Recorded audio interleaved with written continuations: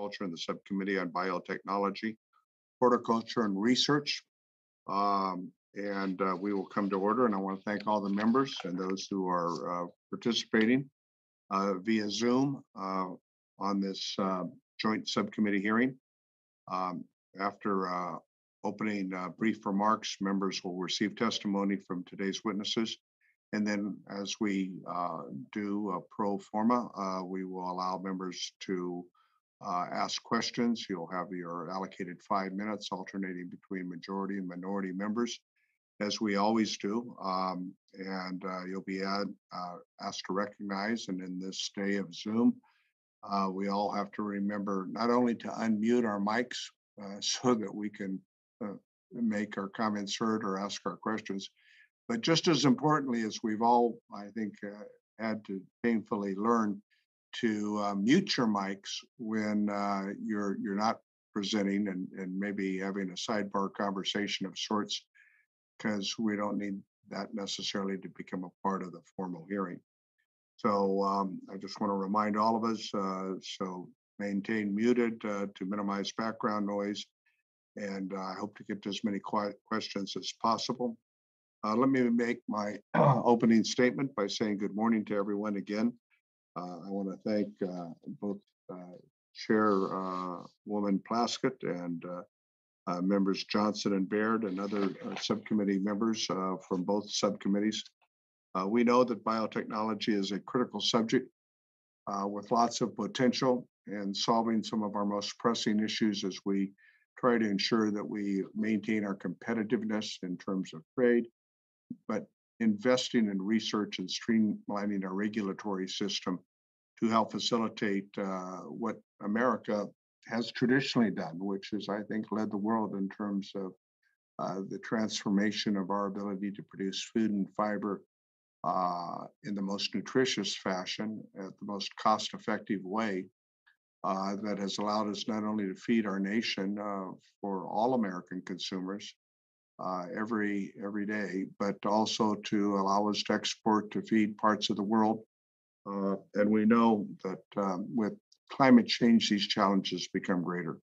And I like to hearken back to, we're talking a lot about infrastructure here the last several months and how we invest in America's infrastructure. And, when you talk about agriculture and we remember our history, two meaningful pieces of legislation were signed a long time ago when President Lincoln was trying to keep the country together during the Civil War, maybe perhaps our most divided moment in America's history. And on July 1st, he signed the act that created the Transcontinental Railroad to bind the nation from coast to coast. But the very next day, July 2nd, he signed the Mallory Act that created land-grant universities. And I think that is not traditionally seen as infrastructure, but land-grant universities have been part of America's ability to maintain its cutting edge in technology, and how much that has transformed our ability to be so successful.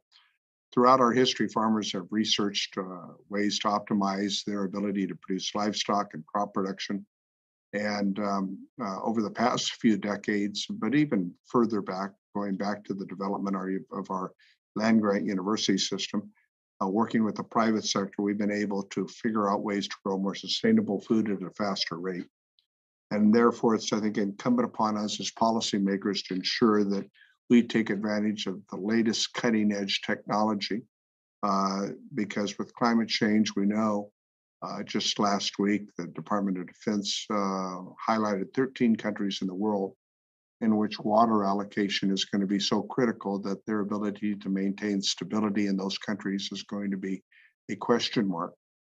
And so, whether it's biotechnology, more drought-resistant plants, or whether it's technologies to use water more efficiently, are all part of what we have to do. The staggering drought that we're having in the West is a reflection of these changes in climate. And in California, we're seeing drought conditions that we've not seen since 76 and 77. And so I'm very familiar as a third generation farmer in California, the consequences So I'm very interested in innovative solutions that the panel will provide today. The testimony of our witnesses, I think, provides us opportunities to learn of new technological advancements in light of climate change and how we optimize the use of our water. As we like to say in California, where water flows, food grows. So I believe we must address the underlying problems that are involved in climate change, and we're hoping to do that as a part of this infrastructure package. We also need to begin to adapt to other changing conditions. And we need to look at the experts on how we can do a better job down the horizon. And whether we're talking about at home or abroad, changing populations and straining our food systems, we see how supply chain shocks impact our ability to put food on America's dinner table. When you close restaurants and schools, as we did last spring, you take a complex, complicated food supply chain and you turn it upside down. And we're still dealing with the consequences of that. And then we see, obviously, we must strengthen supply chains when we see the circumstances in our ports and harbors and the bottlenecks that have taken place in recent months, how more difficult it is, in fact, to make that supply chain operate in a way that reflects our needs of our country and who we trade with around the world. So there's a lot of impacts here. There's a lot of complexity. And I think this hearing will help us focus on a number of these issues. I look forward again to hearing with the four experts that bring a wealth of knowledge in biotechnology and agriculture. Their testimony will provide important information. So now I'd like to defer to the ranking member from South Dakota, Mr. Johnson, for any opening remarks that he would like to give.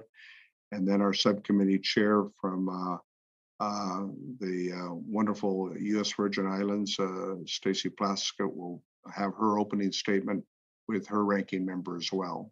So Representative Johnson from South Dakota, please, you have the floor. Thank you very much, Mr. Chairman, and I agree with Ms. Plaskett. It is good to see GT and good to see you looking well, Mr. Ranking Member.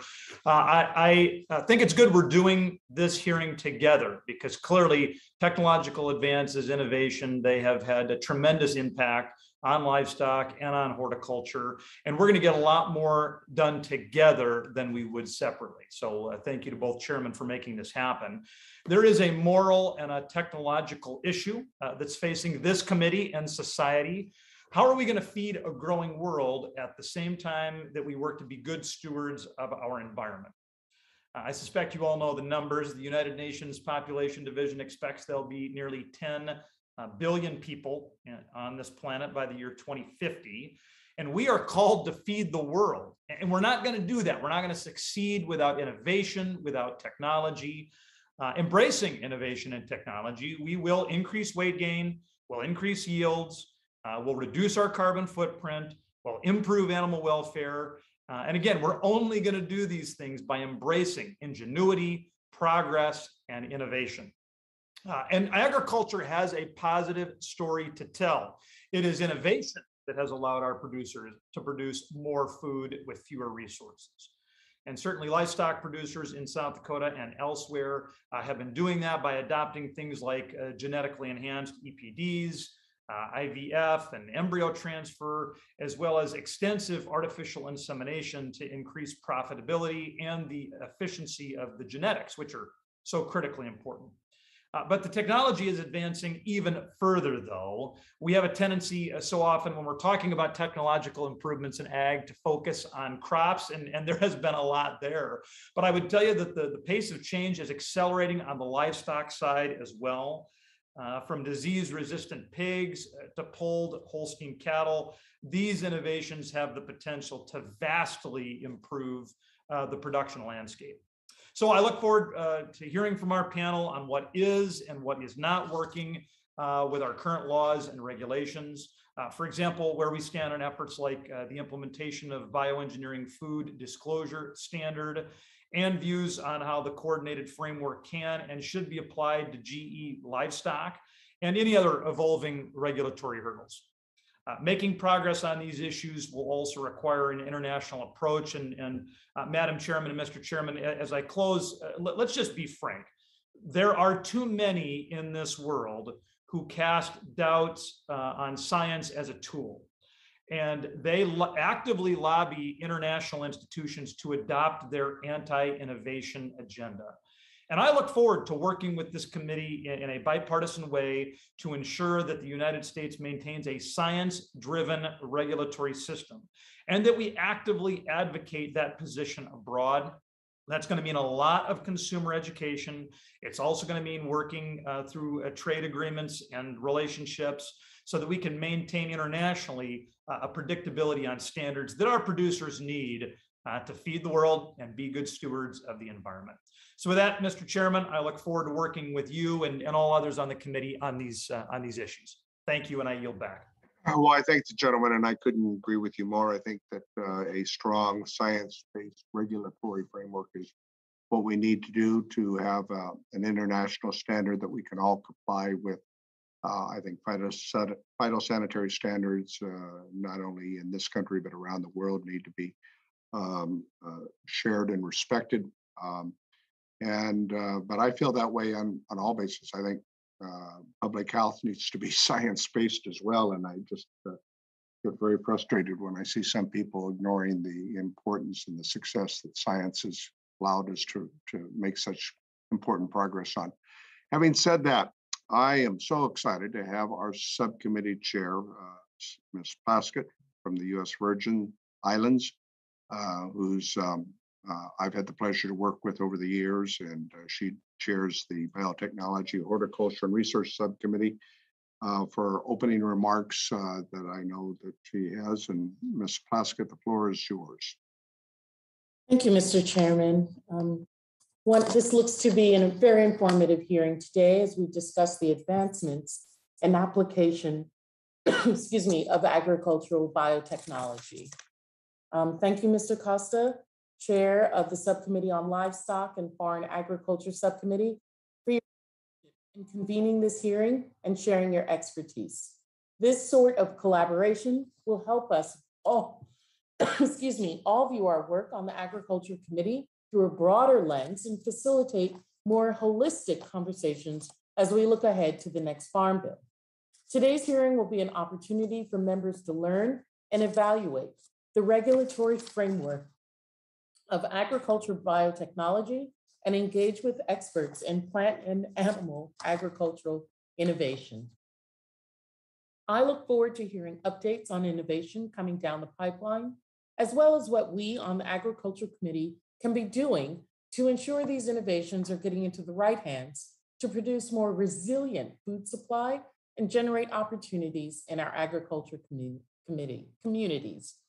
I would like to highlight the exciting research that's going on in my district in the University of the Virgin Islands Agricultural Experiment Station and working on phytobiotechnology research in traditional Caribbean crops such as papaya, passion fruit, pineapple, cassava, sweet potato varieties, and more.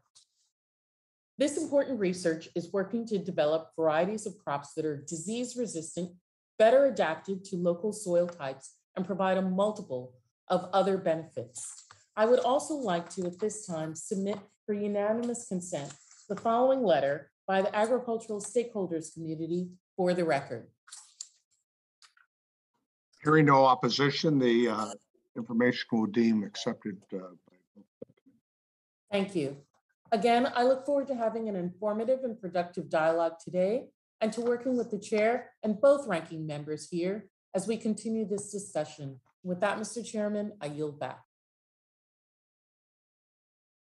Thank you very much, Subcommittee Chair, for those insightful comments. I share your enthusiasm for this morning's two subcommittee hearings, joint hearings, I should say. Mr. Baer, you're recognized for any opening remarks you'd like to give. Well, good morning. And I want to thank you, Mr. Chairman and Chairwoman Plaskett, for calling this hearing today. I appreciate our friends from the Livestock and Foreign Agriculture Subcommittee for also joining us for this discussion. And I'm very excited to see our subcommittees to have the opportunity to discuss this incredibly important topic. I'm also happy to see our ranking member, G.T. Thompson, with us as well. But I want to thank our witnesses for joining us today for this dialogue. I look forward to hearing from each one of them about the extensive work and research that they've done in this field. And I want to hear from them their vision of the future for biotechnology and how we can better serve and improve this technology moving forward.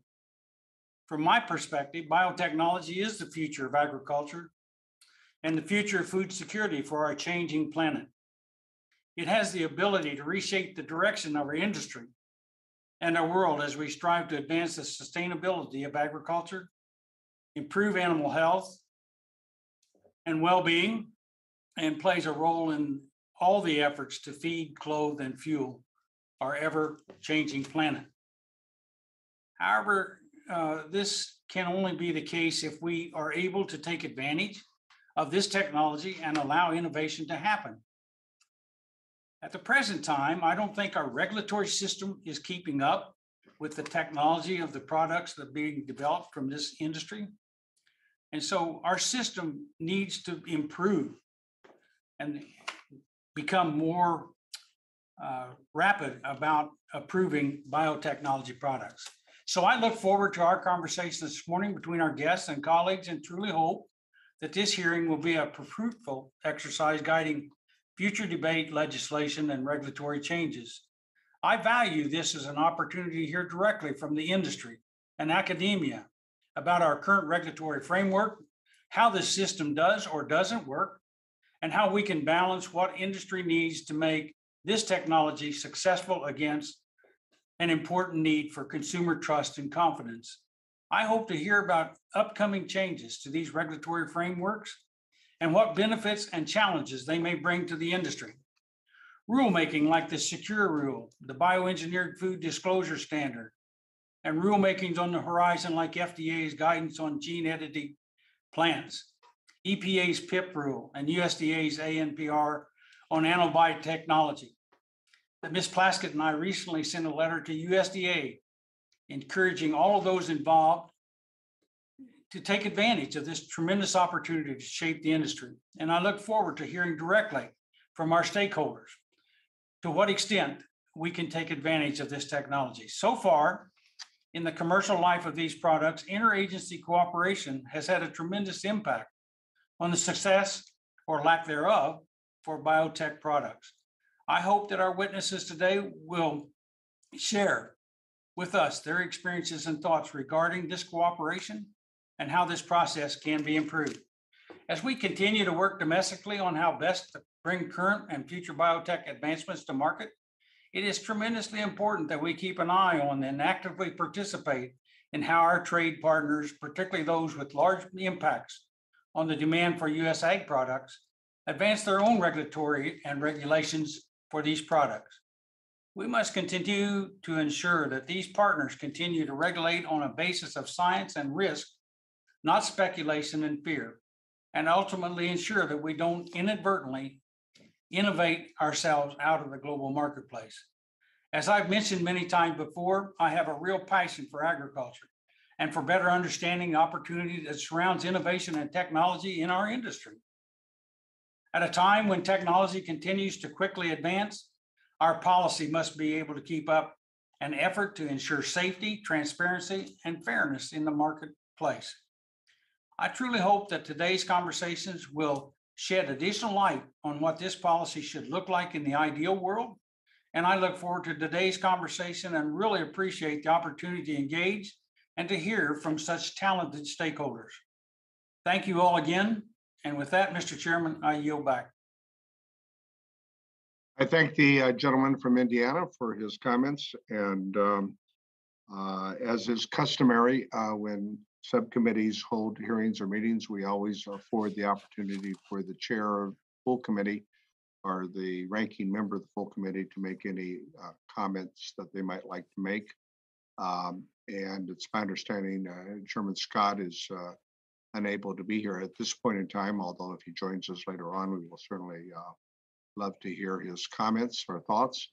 I do see the ranking member of the full committee, Representative G.T. Thompson from Pennsylvania. And if the ranking member would like to make some comments at this time, we certainly would afford him that opportunity. Well, Chairman, thank you so much. Thank you for this hearing. First of all, just thank you for all the well wishes, thoughts, prayers, the text. It's great to work with such a great farm team that works hard for the best interests of, quite frankly, of rural America, and those folks that work so hard each and every day to provide us our food, our fiber, our building resources, and our energy. Thank you to you, Chairman Costa, Chairwoman Plaskett, Ranking Member Johnson, and Ranking Member Baer for holding a hearing on this exciting topic. I will say, Chairwoman Plaskett, you made me hungry when you're going down that list of great agriculture products that you all produce. So good stuff. And I want to say thank you to our distinguished panel of witnesses for agreeing to participate and share your expertise. If appropriately embraced, agriculture biotechnology holds tremendous promise for addressing many of the challenges facing our nation, and namely the challenge of sustainably feeding a rapidly growing population. We all know this, and this hearing is important because it puts it on record. American agriculture is about science, technology, and innovation.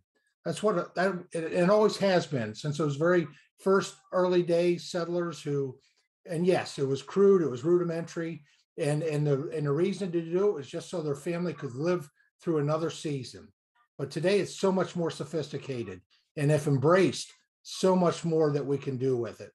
I look forward to hearing from each of you about the promising advancements on the horizon that will help us achieve that goal. I also look forward to your perspectives on any hurdles that may be getting in our way, whether that be cumbersome regulation, conflicting international standards, a lack of consumer knowledge and acceptance of technologies, or quite frankly, government bureaucracy that is resistant to adapting this science, technology, and innovation. The United States has long been a leader in agriculture innovation, and to maintain that competitive edge, it is important that our nation's policies don't inadvertently hamper innovation domestically and ultimately drive that important work overseas. Now, thankfully, the modernization of the regulatory framework for biotechnology has been a bipartisan effort spanning multiple administrations, multiple generations. And I am very pleased with the progress made under the Trump administration, from the executive order regarding agriculture biotechnology products, the USDA's secure role, updating plant technology regulations for the first time in 30 years, to the advance notice of proposed rulemaking on much needed reforms to the regulation of genetically engineered animals. I remain hopeful the current administration will continue listening to the needs of the agriculture community as it works to build off that important work. Now, again, thank you all for being here. I look forward to today's conversation. With that, I yield back. Well, we thank the gentleman from Pennsylvania and wish you a quick recovery and hope to see you next week. And with those opening statements concluded, we now move into the real purpose of the hearing, and that's to listen to some of the distinguished guests that we have who are experts in their field. We have 4 witnesses on the panel this morning, and we want to thank them for their time and their efforts to provide their presentation to the 2 subcommittees. Let us begin with our first witness, Dr. Fanli Chow, who is the Vice President of Scientific Affairs and Policy for the American Seed and Trade Association. Remember to keep your mics muted, my fellow colleagues, because it works a lot better that way unless you're recognized. So without further ado, Dr. Fanli Chow, we look forward to hearing your comments this morning. And you have 5 minutes, and the clock will begin on your opening statement. Thank you. Good morning, Chairwoman Plaskett, Chairman Costa, Ranking Member Thompson, Ranking Member Bard, and Ranking Member Johnson, and the members of the subcommittee. I am so pleased to be here representing AFTA's nearly 700 member companies at today's hearing. Our members produce everything from grass and turf seed to row crop seed to vegetable and ornamental seed to true potato seed for conventional, genetic engineered, and organic seed markets. ASTA has been around since 1883. So as we consider the current advances in agricultural biotechnology and look forward to the applications in the 21st century, I think it's worthwhile to reflect on the common thread that runs from 1883 to now. And that common thread is plant breeding. So plant breeding has been around since our ancestors domesticated crops. But in the last several decades, plant scientists and plant breeders have accumulated an impressive collection of tools to unlock the genetic potential of plant crops. And using these tools, we have safely and reliably introduced into the food system hundreds of thousands of new plant varieties over the last century. In the 21st century, we are all facing critical challenges to our agricultural food system: climate change, a rapidly growing global population, environmental degradation. The need for new, improved plant variety is more pressing than ever. But thankfully, plant breeders have an unprecedented number of tools to drive solutions. The most exciting of late is gene editing. So in agriculture, gene editing is an enabling tool. It supports rather than supplants the fundamentals of plant breeding. It enables our plant breeders to leverage the decades of accumulated scientific discoveries and understanding of plant genetics to increase the accuracy, the precision, and the efficiency of plant breeding. Gene editing is being used across all crops, including specialty crops, and by breeding programs of all sizes, including public universities and small companies. We're using gene editing to work within the plant's genetic family, similar what is done to what's done in conventional breeding or can occur in nature. So let me share a few examples. So non-brownie varieties are being developed for fruits and vegetables like potatoes, avocados, and lettuce. For potatoes alone, non-brownie varieties could eliminate 1.5 billion pounds of wasted potatoes. We're working on water-efficient crops from lettuce to wheat to rice. We're using gene editing to discover cover crops that can be cash crops, bringing both environmental and economic benefits. It's used to encourage healthy eating, modifying soybeans so it's heart healthy, to make berries more consistent and more available to consumers. And many of these examples are based on public and private partnerships. But whether these examples and others like them and the tremendous benefits they can provide becomes widely available would depend in part on research investment and more notably on the policy and regulatory environment in the US and around the world. ASTA, we commend the regulatory improvement that USDA has made in its final rule for biotech regulation that was published in May 2020. That final rule recognizes the longstanding safety record associated with plant breeding and exempts certain types of plants that could have been done through conventional breeding or occur through nature. And we look forward to working with USDA to implementing the various elements of that final rule. We also appreciate the proposed rule by EPA, and we look forward to the leadership by EPA's administrator in getting that rule to the finish line. Finally, we are awaiting clarifying guidance from FDA. It is critical that these three agencies are consistent and coordinated in their policy approach. In closing, the 21st century is looking right at us. We're in the middle of it. We have the tools to develop solutions to the challenges facing our food system. But to ensure those tools are widely accessible across all crops, across operations of all sizes, production methods, and geographies, it is important to maintain strong investment in plant breeding research and for domestic and international policies to be clear, risk-based, risk proportionate, science-based, and harmonized. Otherwise, innovation would be limited to a very few crop varieties, and the benefits will never be fully realized across a broad agricultural sector. I really appreciate the opportunity to share my thoughts with you today, and I'll be happy to take any questions, and I look forward to the discussion. Thank you. Thank you very much, Dr. Fanley Chow, and I like your screensaver. It's a nice backdrop. We now move on to our next witness today, Dr. Alea, Chief Scientific Officer for Genus PLC. And Dr. Rice, please begin with your opening statement. See the time clock there. We look forward to hearing your comments. Chairman Costa, Chairwoman Plaskett, and ranking members Thompson, Johnson, and Baird, and members of the committee. My name is Dr. Elena Rice, and I'm the Chief Scientific Officer of Genus PLC. I also serve on the board of the Biotechnology Innovation Organization's Agriculture and Environment Government Board. I'm honored to testify before you today to discuss how innovation in animal breeding will help to protect our food supply, feed our growing population, and create more healthy and sustainable food system. Genus PLC is a world-leading animal genetics company. We're breeding better pigs and cattle so farmers can produce high-quality meat and milk more efficiently and sustainably. Genus has a long history of leadership in research, development, and delivering porcine and bovine genetics.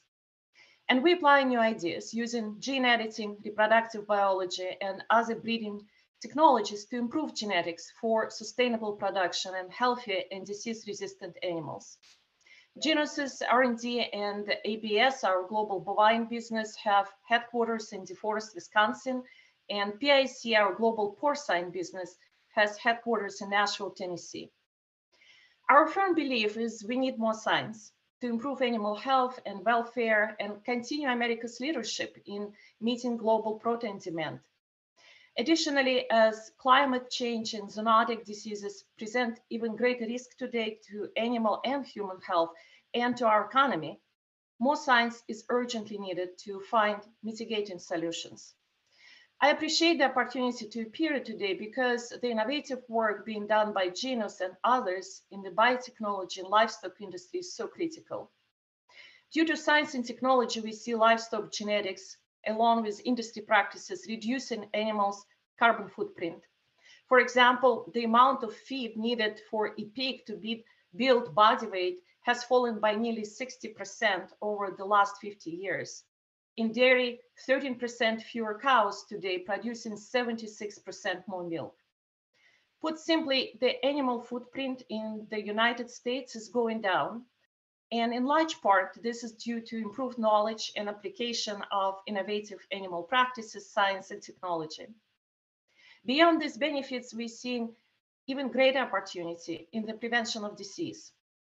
Through Genus's gene editing program, we have an opportunity today to eradicate porcine reproductive and respiratory syndrome, or PRRS virus. PRRS is a global endemic disease which causes animal death and suffering, which impacts the livelihood of all farmers. We're excited to share that through a small deletion in one gene and not a single addition to the pig genome, in our research trials, PRRS-resistant pigs showed complete resistance, and I mean 100% resistance to the PRRS virus. The product is currently going through regulatory review by the FDA. As this committee notes in your letter to USDA and FDA, an efficient risk and science-based regulatory system is imperative to capitalizing on this solution, and we agree. For Genus, our ethical commitments guide our efforts, including our commitment to partner and comply with all global government regulations, including testing and safety requirements. However, to bring these solutions to commercial reality, we need practical, less expensive, risk and science-based regulatory system that provides safe and predictable path to market. We believe a fit-for-purpose regulatory framework for animals should create certainty for innovators, investors, producers, and consumers. And it should be practical in allowing the benefits of the technology to be efficiently and safely realized, while at the same time cementing the US as a pioneer in innovation in this sector. We also need a coordinated global regulatory framework to avoid trade disruption and allowing producers and farmers to embrace these solutions. In closing, as we look to the future, we truly believe new technologies can lead to eradication of animal diseases, provide the opportunity for less use of antibiotics, produce more protein from fewer animals, resulting to less environmental impact. If these innovations are stifled, society will miss out on huge solutions for improving the sustainability of our food system. Thank you. I look forward to your questions. I want to thank you, Dr. Rice, for your concise testimony, informative testimony. and both witnesses for staying within the timeline. That's always appreciated. I now defer to our subcommittee chair, Chairwoman Plaskett, to introduce our third panel member, Subcommittee Chairman Plaskett. Floor is yours. Thank you very much, Mr. Chairman. Our third witness today is Mr. Jack Bobo, who is the Chief Executive Officer of Fortuity. Thank you so much, Mr. Bobo, for being a part of the hearing today and for sharing your expertise and knowledge and supporting the work of our subcommittees. Thank you, and you have 5 minutes now. Good morning. Thank you, Chairwoman Plaskett, Chairman Costa, Ranking Member Baird, Ranking Member Johnson, and members of the subcommittee for having me here today. As was mentioned, I'm Jack Bobo, the CEO of Futurity, a food foresight company. However, I previously served for 4 years as the Chief Communications Officer for Intrexon Corporation, a synthetic biology company. While you may not be familiar with the Intrexon name, you're likely familiar with some of the company's products, which included the non-browning Arctic apple, genetically engineered mosquitoes, animal clones. I also served on the board of Aquabounty Technologies. Before that, I served for 12 years with the U.S. Department of State as the Senior Advisor for Global Biotechnology under 4 secretaries and during 2 administrations. I'm pleased to be here today to talk about agricultural biotechnology, 21st century advancements and applications. There can be no more important topic than the future of agriculture, because the future of the planet depends on the food we eat and the choices we make about that food over the next 3 decades. The impact of agriculture on the planet is enormous in terms of land, water, and climate change. And unfortunately, as was already mentioned, things are going to get worse before they get better, because we need to produce 50 to 60% more food by the year 2050. Transforming the food system to be more sustainable and resilient provides one of the best opportunities to make change for the better. My remarks here today focus on agricultural biotechnology in contributing to a more sustainable, just, and nutritious future, not because it is a silver bullet, but because it's an important tool. Let me share a couple of examples. The most popular fruit in the world today is the banana. However, the most common variety, the Cavendish, is at risk of extinction from plant disease. Biotech research currently underway in the United States and overseas has the potential to save this variety, and it's critical that these products be able to make it to market. They also have impacts on smallholder farmers around the world.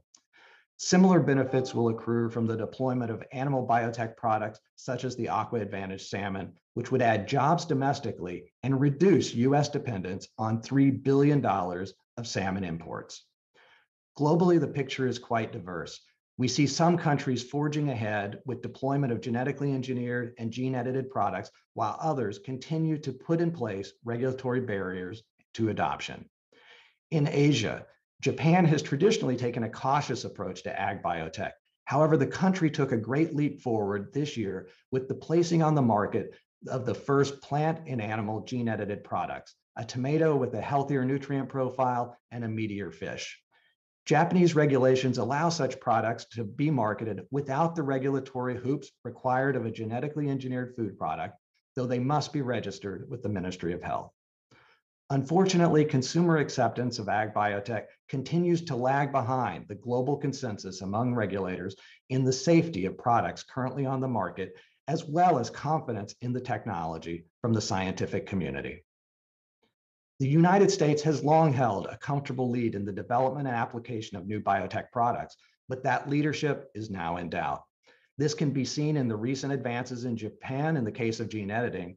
It is also on display in other areas of food technology, such as cell cultured and cell cultivated meat, with governments in Singapore and Israel giving the green light to products ahead of US regulatory agencies, despite the long history and the long lead time in terms of technology development here in the United States.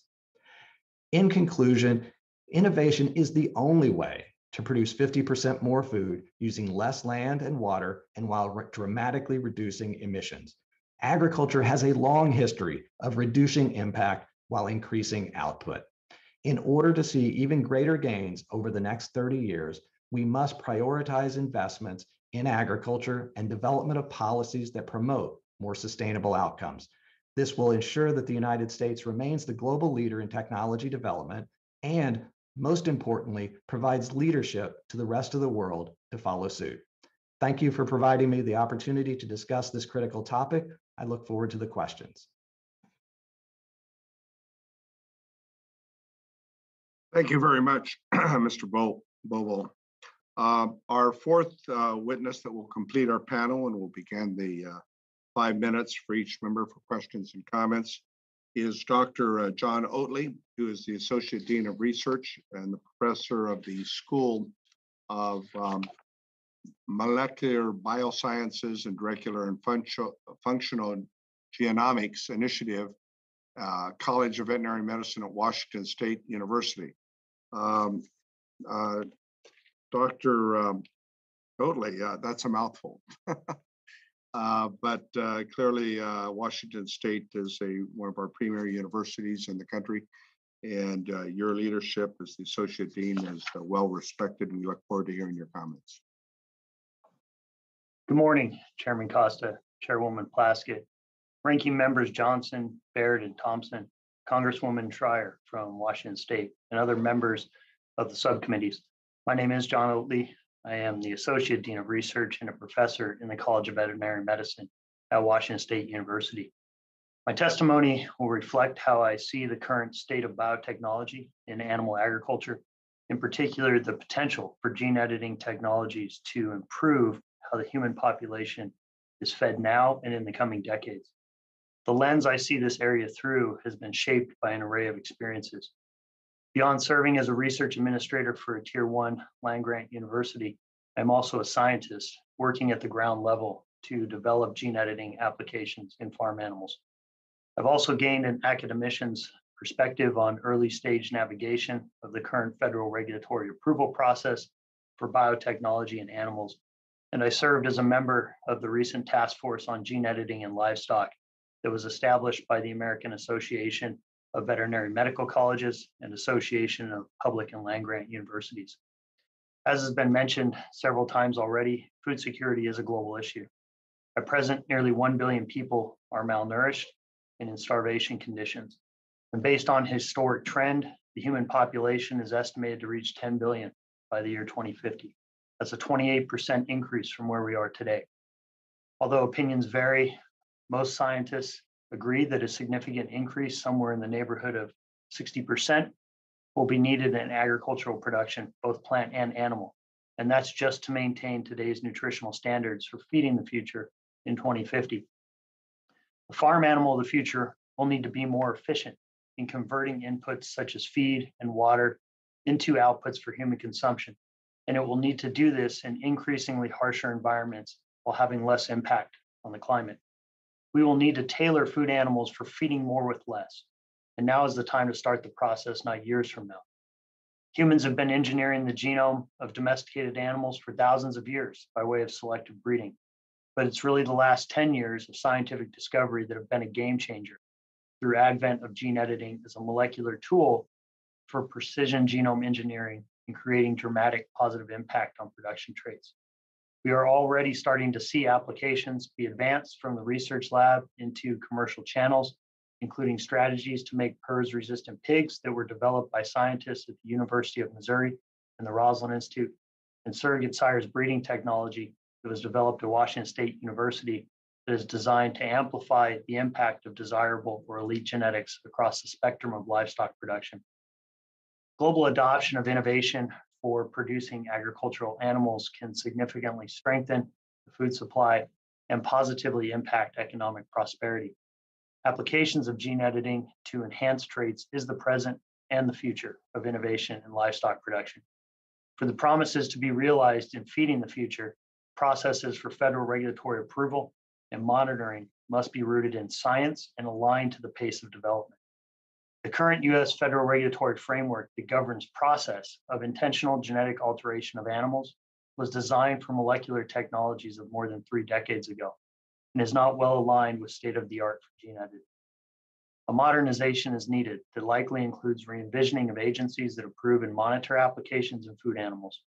To this end, I believe the advance notice of proposed rulemaking on the regulation of animals developed by genetic engineering that was released by the USDA in 2020 and the MOU created in 2021 by officials of the USDA and HHS that calls for collaboration between the FDA and USDA in establishing a coordinated framework to assess genetic alteration in food animals and streamline the approval and monitoring processes are both steps in the right direction.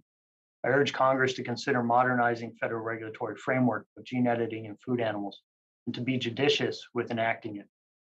We have the tools at our disposal for designing the farm animal of the future that will feed more with less.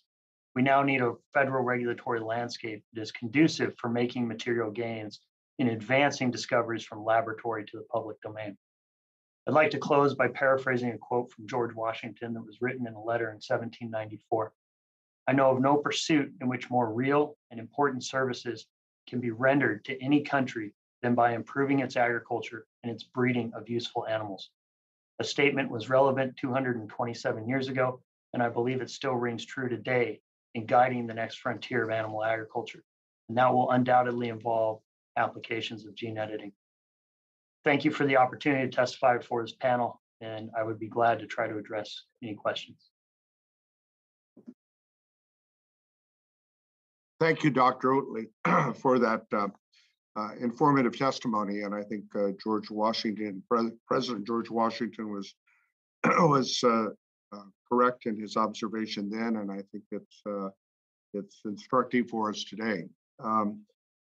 Now we are at that opportunity, having the panel completed the testimony, where members will be recognized for any questions or comments they wish to make in order of seniority, alternating between the majority and minority members, both between the Subcommittee on Livestock, Foreign Agriculture and the Subcommittee that Biotechnology, Horticulture, and Research subcommittees. And I want to once again thank our subcommittee chairman, Stacy Plaskett, for her graciousness and her efforts with her staff to, in a very challenging sort of way, pull together these two subcommittees for this joint hearing in a completely Zoom environment. This is not hybrid, it's all obviously virtual, but realizing that, I will, as best as I know, and please for all the members that are participating, please let your staff know to the our subcommittee staff. I will recognize you in the order that the staff passes me the cards, that in terms of the time that you've been there, trying to recognize majority and minority members on an alternating basis. And again, the suggestion that we be careful about having our mics muted when we're not having our 5 minutes to ask our questions. With that said, I will recognize myself for 5 minutes, and let me begin. Mr. Bobo, you talked about how biotechnology can help solve environmental problems. In my home state of California, with a strong environmental ethic, we've seen the challenges both in droughts and fires. As a matter of fact, we say we don't no longer have a fire season, we have a fire year. What can be done to help improve crops, given the extreme drought conditions we're facing in the West and other parts of the world? Would you please comment? Yes, I will. And I'm sure that Dr. Fanlicho has a lot to say on this as well. But I think certainly drought tolerance is something that, we need to begin breeding in. Well, we have been breeding in, but needs to be more of a focus. We need to not ensure that it doesn't have any kind of a yield drag, because it's not enough that we're able to create crops that are good when years are bad, but they also produce have to more with less, right? Yes, and they have to be able to perform when conditions are good as well under the drought conditions. And so I think that there needs to be an effort on that, but also in terms of, it's not just the biotechnology, but it's also in the agricultural practices to ensure low minimal drip and irrigation and other things. So it's going to be a combination. And we've done a lot of that in many parts of American agriculture. Dr. Fanlicho, do you have anything to add to that? Sure. I was just in California a few weeks ago and just talked to some of the farmers on the ground. I think, from our perspective at ASTA, seed is one thing you cannot replace, right? No matter whether you are going to have better fertilizers or better water use, you have to start with a seed. So for the genetics of that seed to be able to germinate under drought conditions or under less water conditions is super important. And once that seed germinates and a plant, how it uses water efficiently is very, very important. There's lots of research that's happening at UC Davis on lettuce, which is grown very widely in California, and which I think every single one of us probably eats every day, or if we don't, we should. So I think there is a lot of research in that. There's drought-resistant wheat research been working on, and rice. So there's lots of excitement around this because water is one of the most both limited and expensive inputs if we're talking about California into agriculture, and how we can limit that would be useful not just for agriculture but across the board. And I think too, as you're thinking about increased precision of water usage, increased precision of herbicide or fertilizer, plant breeding and plant genetics can help with that, right? So you And have to on start that with point, the partnership you talked about, UC Davis, which is one of the premier land grant universities in the country and on ag science. How do we best utilize the public-private partnerships today from a standpoint of innovation? So for public and private, it's the foundation of US agriculture. It's been around for a long time. The public universities take on fundamental research. It trains our scientists. It trains the next generation workforce. The private sector takes on the burden of the long regulatory process, the long process of investment, of financial burden to take a very promising product to the commercial space. And they have the resources, both financial and long-term horizon to do that. Universities do not have that time to do that. Correct. And But I would that like money to talk comes, to you more about ahead. that in terms of the timeline. My time's expiring, so I want to make sure I get my questions in here. Mr. Bobo, we talked about phytosanitary standards, and both Mr. Johnson and I commented upon a level playing field. The farm to fork strategy that we see in Europe, which I think has important goals, but is it well thought out, and its application around the world and possibly here in the United States? I would like to get your thoughts. So the farm to fork strategy is focusing on reducing the impacts of agriculture, which means that they're going to be producing less food in Europe. As a result, they're going to be exporting their agricultural footprint to the rest of the world. The country that sends the most food to Europe right now is Brazil, the largest deforester on the planet.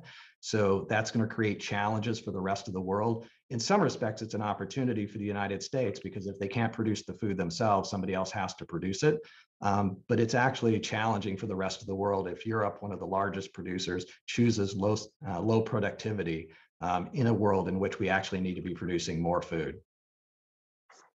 Well, thank you. I would like to, Mr. Oatley, you talked about gene editing and provide more food with less inputs.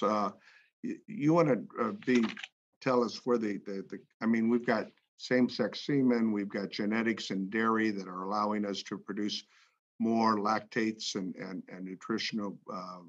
nutrition portions of milk products that we've never seen before. My time's expired, but I'd like you to comment on that at a later date, if you can think about that. And I want to defer now to my ranking member, Representative Johnson from South Dakota.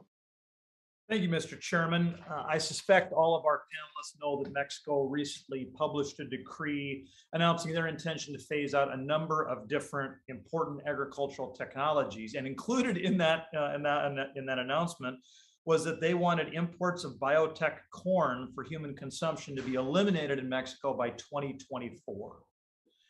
This is in contravention of the bulk of scientific evidence, and it's in violation of USMCA. And we're seeing more and more of this kind of maybe protectionist or maybe overly cautious approach toward innovation and technology. So we've got a mixed panel here. So for folks who know a lot about crops, I want specifically for them to share with us what Congress should do given this threat from Mexico? And then for the folks who know more about livestock, tell us to what extent we're seeing similar behavior in the international marketplace on the livestock and animal side, and what Congress should do about that. Let's go in the order of the presenters who spoke. So Fan Li Chow, you are first. Thank you, Congressman Johnson. I think the USMCA actually has a chapter on agricultural biotechnology that is not just plant focused, even though most of our trade right now is in plants, but it can be used across the board. So I think it's really important for us to enforce that chapter. It creates a mechanism to settle trade disruptions. It creates a mechanism to minimize trade disruptions. And it also creates a mechanism for us to talk about the future technologies that we're going to use in agriculture. So it's both current looking and forward looking. So I think it's really important for this administration to really use that biotechnology text, because it is actually the first time that we had a biotech text in a trade agreement. And I think it sets great precedent for us to use that in other forums as well. I think it's very short-sighted of Mexico. We are all not global climate change. It's a global climate change, not a US climate change. They need to produce food. We need to produce food. And you don't want to cut off your arm just to do things with one hand tied behind your back. But I think as we look forward to gene editing, there's an opportunity that we are all across the world looking at. Many governments are taking their GMO position and rethinking it in light of gene editing, because it is working within the plant's own genetic resources and own genetic gene pool. So I'm hopeful that Mexico will take a look at that and really rethink how they look at the future of the 21st century and not look backwards. Thank you very much. Ms. Rice? Thank you. Mexico is a key market for our pork producers. And as we investing a lot into PRRS-resistant pigs today, we're facing very uncertain future for this very important product to come to the market, because if our producers cannot export pork to Mexico, that will close door for this important product. And saying that, we also know, because we had a lot of conversations with pork producers in Mexico, that they are very interested in this very critical trade for them. They're facing a lot of diseases, just like every producers everywhere else. And this inability for us, or uncertainty with Mexico, really create significant barrier for all trades that we can bring to our producers. So having our government to work on trade agreements with Mexico is absolutely critical. Thank you. Mr. Bobo, about 45 seconds, and then Dr. Oatley after that. Sure. Dr. Chow already spoke to the regulatory aspects. I think I would just add that there's also the human impact on in terms of food security. This is going to dramatically increase the cost of food in Mexico. But it also, there aren't a lot of other markets for that corn that are not biotech. And so if they're going to produce dramatically more corn in Mexico, it's going to be with more modern varieties, which is going to eliminate a lot of the land races that are in Mexico, which are traditional. And so it's actually going to have an impact on sort of the global center of biodiversity for maize to move in this direction. So there's both an environmental impact, a long-term consequence of food security, and current hunger that I think we'll see, rise out of this decision. Thank you. Dr. Oatley. I agree with everything that's been said so far. I just want to reiterate one point, and that's on the animal side, at least, a lot of the gene editing changes that are being made to the genome of animals can and likely do arise in nature at some level. And I think that needs to be taken into account when we're talking about regulation of trade of animal biotechnology products amongst countries. Yeah, I think that's all very well said. Thank you to the panelists. And this is a serious threat, and we want to work with the global community to make sure we get this right. Too much is at stake environmentally. Too much is at stake from a hunger perspective. We need American leadership more now than ever. Thank you, Mr. Chairman, and I yield back.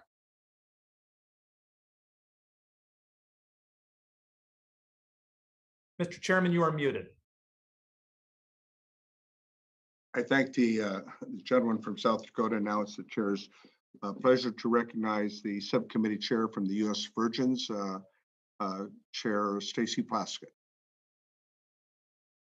Thank you very much, Mr. Chairman, and thank you again to the witnesses who are here with us. This is a question that's directed to Mr. Bobo. Just want to know, are there reasons to be cautious or to be optimistic in using agricultural biotechnology as a tool to advance climate change adaptation and mitigation in plant and animal agriculture. Just want to know your thoughts on this topic. Well, in terms of the science, I'm actually dramatically hopeful. If we were farming today with 1960s technology, we would need 1 billion additional hectares of land in order to produce the food we do, which is more than a quarter of all the forest on the planet. So innovation has saved more forest than it had, and then agriculture has led to the destruction of. I think that it's not a question of can we do it, it's a question of will we choose to do it. Science tells us what we can do, but the public tells us what we should do. And therefore, it's critical that there's transparency and engagement with the public so that they have trust in the companies that are developing these technologies so they will allow us to bring them to market. Thank you. You talk about these, what science is doing and the research and the work that is really advancing at a rapid rate. Does the US regulatory system guide or inhibit innovation in agricultural biotechnology? And what improvements, if any, should there be made to support innovation while at the same time reacting to positively and responsibly to the concerns of people as well? And that's for any of the witnesses. Yeah, I can begin. Certainly, I think the US regulatory system is recognized around the world as being a leader. However, I do think that we need to ensure that the level of regulation is consistent with the threat that's actually there or the risk that's there. And with many of these technologies, the risk is not actually much higher than with traditional breeding. In many cases, it's exactly the same or even less. And so we need to ensure that there's that balance between actual risk. And then there are trade-offs between the choices that we make. If we choose not to apply these technologies, then we will be living with the consequences of increased climate change, increased hunger, and other things. And so we really need to keep those in check. And finally, the United States could be doing a lot more. Much of this has to come down to political will. That the regulations, if there's political will, you can move more quickly. Europe's regulations are not all that different than the United States. There's just a lack of political will that allows products to come out the other end of the regulatory system. Thank you. Are there anything, Mr. Oatley, Ms. Chow, that you'd like to add? Yeah, I'd like to add that the federal regulatory framework that exists now is not necessarily a hindrance. It's just it was created for technologies that were developed several decades ago. And gene editing is quite different than conventional transgenesis that uses recombinant DNA.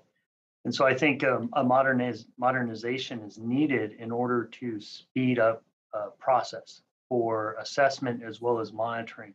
I think many in the academic world view it as glacial and somewhat ambiguous at the moment, and I think that needs to be improved on as we are developing some of these gene editing applications that, again, can and do arise in nature and are somewhat more precise than kind of a messy system that is selective breeding.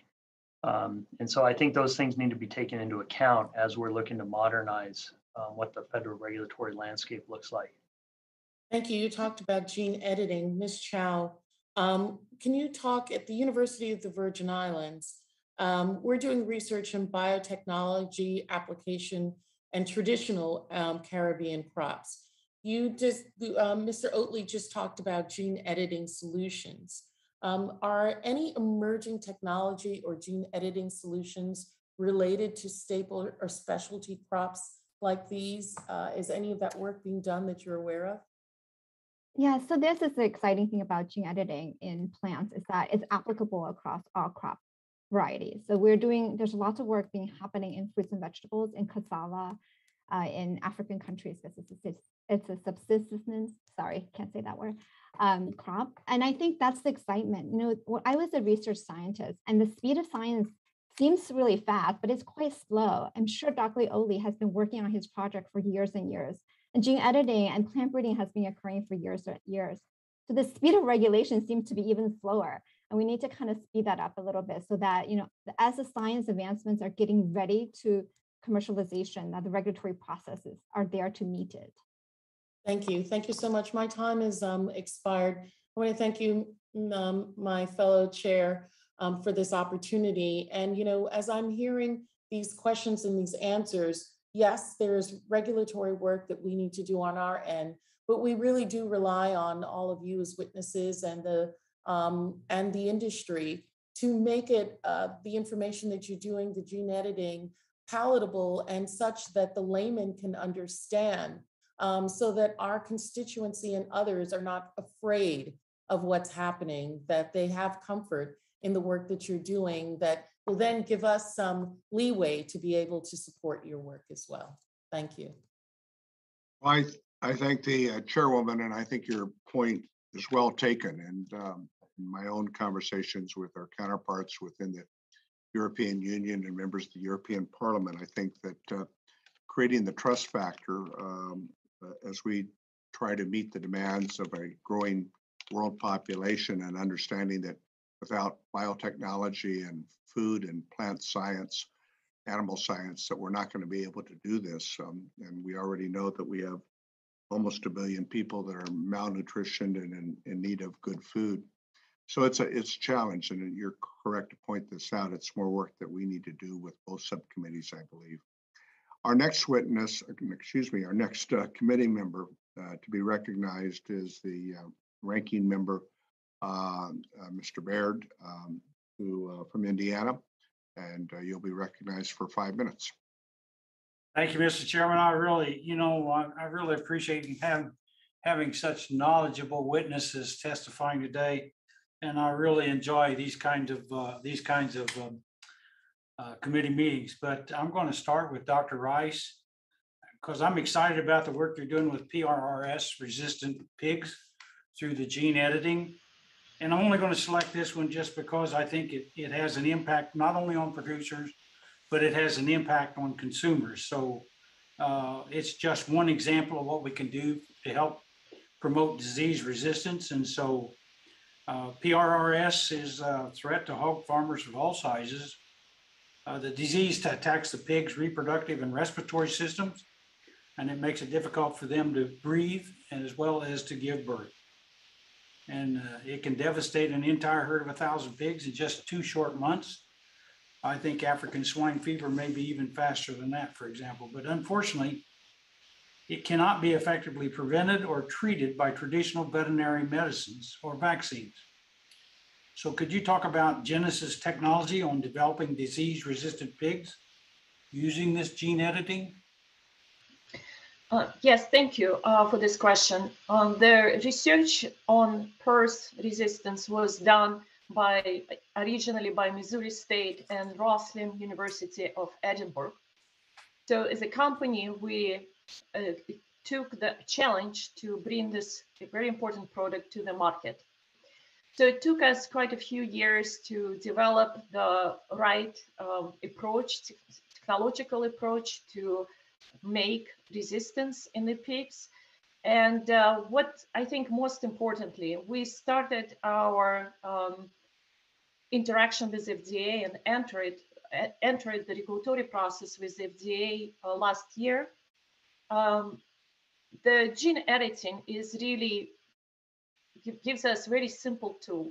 We're deleting one very small portion of the gene, and as a result of that, virus cannot enter the body of the pigs. Basically, pigs become, they don't see the virus anymore. There's no foreign material being inserted in the genome of the pigs. It's really just one small deletion. So pigs continue to grow the same weight. They develop the same way. There's absolutely no other differences except that those pigs cannot get sick from PRRS virus. So as we entered into regulatory process last year, we have very good relationship with FDA. We have a lot of discussions. At the same time, the process is very long. Why? Because we need to show and demonstrate confirm our testing across multiple generations of pigs. Because of the life cycle of the animals, it takes quite a few years. So we assume it would be at least 5 years before we can bring this to the market. So has this been in the process for 5 years? Is that what I'm understanding? Well, we will be finishing all required study by the end of 23, and we hope that we will get approvals in 2024. Okay, super. Dr. Oatley, your veterinary medicine background and so on, you got any thoughts to add to this on disease resistance and how we might use gene editing and so on? Thank you for the question. I think gene editing strategies provide an opportunity to create pigs that are resistant to pathogens like PRRS, even addressing African swine fever. One of the interesting things about African swine fever is that both domestic pigs as well as wild warthogs are hosts for the virus. However, only domestic pigs are susceptible to the disease, and warthogs are asymptomatic. And so there is potential to identify what is unique about the warthog genome that allows them to be resistant to the virus, and then use gene editing to engineer that into a domestic pig. So I think those are some of the concepts that can come out for getting disease resistance across the spectrum of pathogens that infect and harm our livestock. Thank you. And I see I got 12 seconds less. So Dr. Fan Lee Chow, appreciate you being here, but I can't ask a question. And same for you, Dr. Bobo, but I appreciate all your answers. Well, I thank the gentleman from Indiana for his questions, and our next member to be recognized is Representative Johanna from Hayes from Connecticut. You are recognized for 5 minutes. Well, thank you, Mr. Chairman, for having this very important hearing today. Genetic engineering is woven throughout Connecticut agriculture and agricultural research. Yukon Extension, which is in my district, was among the first in the world to clone animals and have an active hemp and cannabis genetic program. Connecticut dairy farmers use genetically modified corn, beet pulp, and soybeans for livestock feed and feed rations. Another area of genetic engineering research happens in my district as well, and it relates to environmental protection. Yukon Extension is researching how they can breed plants to be responsive to climate change. So Dr. Chow, can you give me a few examples of how gene editing can lead to climate change mitigation, and what applications of biotechnology have proven most effective for addressing climate change in agriculture? Thank you for the question. Let me just say that climate change is the most pressing issue facing our farmers right now. And it's because of the unpredictability of the climate they have. Like in California, they've been historically dealing with a drought, but then just recently they had a huge bunch of rain. So it is difficult for farmers to adjust to that. I think plant breeding has a lot to contribute to climate change, both from an adaptive perspective and also from a mitigation perspective. On the adaptive perspective, we can breed plants that can adapt to drought conditions or to high water conditions. Right? From the mitigation perspective, there are scientists that's working on making plants with stronger roots that can sequester carbon for longer. They're creating plants, new cover crops that farmers can plant when the fields are fallow to keep the soil healthy. But instead of just having a non-economic crop, these oil seeds are now gene edited, so can be fed to animals. And that creates a cash crop for the farmers. So we at the plant research community is really excited about these kind of things that could occur. But I think for us, it's not just about climate adaptation and climate mitigation. It's all about creating food and making that food nutritious and tasty for consumers across the board, right? So we are also working on nutrition security. So berries is something that everybody likes. I have 2 small children, but they don't last very long in my fridge.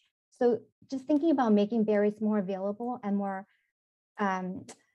shelf-friendly, stay fresh longer for consumers, that will have tremendous benefit from a nutritional perspective for us and for the value chain. So you can stay on market shelves longer. So these are the things that are really important. And I think the last thing I want to mention is food waste, right? So I have little kids. Every time I cut an apple, if it's brown, they won't eat it. There is nothing wrong with that apple, right? It tastes fine. So there's a lot of work working on non-browning apples, non-browning potatoes, non-browning lettuce. So it's not about just producing enough food, but also like using the food that we're producing and not wasting it. Because every time we waste food, we're wasting resources, we're wasting water, we're wasting labor, we're wasting gas. So I think those across the board are all these things that we need to do from a climate friendly perspective in agriculture. Would the thank you. gentlewoman yield? Yes, Mr. Chair. Just a quick question. How much food is estimated that we waste in the United States each year? I don't have that figure off the top of my head, but I would think it's, so for potatoes, there's studies that demonstrate if we can just have non-browning potatoes, we will save 1.5 billion pounds of potatoes a year. That's a lot of French fries. So I think if you take that across apples and lettuce, just think about all the lettuce we throw away when it gets brown and we don't finish it by the end of the week. It's a lot, and that's just in our kitchens. Thank you, Dr. Chow. I can tell you that you have made my colleague, Representative Schreier, Dr. Schreier, very happy because this is something that she talks about often. I just have one follow-up question. Even with these exciting developments, I've also heard concerns that gene editing may drive reliance on environmentally detrimental herbicides. How do you believe we should balance our efforts with climate change mitigation with those concerns? I think if you look at the research that's happening right now on how gene editing is used in crop species and even in animals, it's broader than just herbicide use. We're talking about nutrition, we're talking about water usage, we're talking about things that would allow us to use less inputs. So I think we have to think broadly and not think about how we use agricultural biotechnology, the 20th century agricultural biotechnology, but thinking more ahead in the 21st century. As we're learning more about plants, we're getting more precise about how we are doing things. And I think that creates a lot of opportunities. So at ASTA, we actually have a website called Innovature that talks about food. It doesn't talk about agriculture, it talks about food and how plant breeding impacts our lives, both from an environmental perspective, but a health perspective. So I really encourage you all to take a look at that because it's very appealing for those. I did not start in ag, so I think it's targeted at folks that are not in ag, which really need to understand and appreciate all the efforts we all put into agriculture. Thank you so much for being here today and for working with us on sustainable agriculture as we look for ways to address food insecurity. That's something that's big for me. So thank you very much for your work in this area. Mr. Chair, with that, I yield back. Well, thank you very much, Representative Hayes, for your good questions and for yielding. I appreciate that. I had committee staff just send me some numbers that the amount of food that is wasted in the United States is in excess of, depending upon the different products we're talking about, in excess of 30%. It's a very significant number, and we've got to figure out a better way to deal with that waste issue. The next representative that staff has put before me, and that's the order I'm going on, is Representative Crawford from Arkansas. Representative Crawford, you're recognized for 5 minutes. Thank you, Mr. Chairman. I appreciate the hearing and to the presenters. And I'll throw this out there just to anybody that might want to address this topic. Dr. Baird alluded to this earlier in his questioning. African swine fever is a significant threat to our food supply, our economy, and our environment. And it was recently detected in the Caribbean, has also caused the loss of more than 7 million pigs in Asia, Africa, and Europe. I'm just wondering if anyone wants to comment on biotech research specific to this disease. What are the prospects of using biotech to protect the nation's swine industry as it applies to African swine fever? As I mentioned to Mr. Baird about the warthog being a host for the virus, but resistant to the virus, whereas the domestic pig is susceptible to the virus. There's been some research in trying to understand what is unique about the warthog that allows it to be resistant and hopefully find the genetics that drive that trait and engineer that using gene editing into domestic pigs.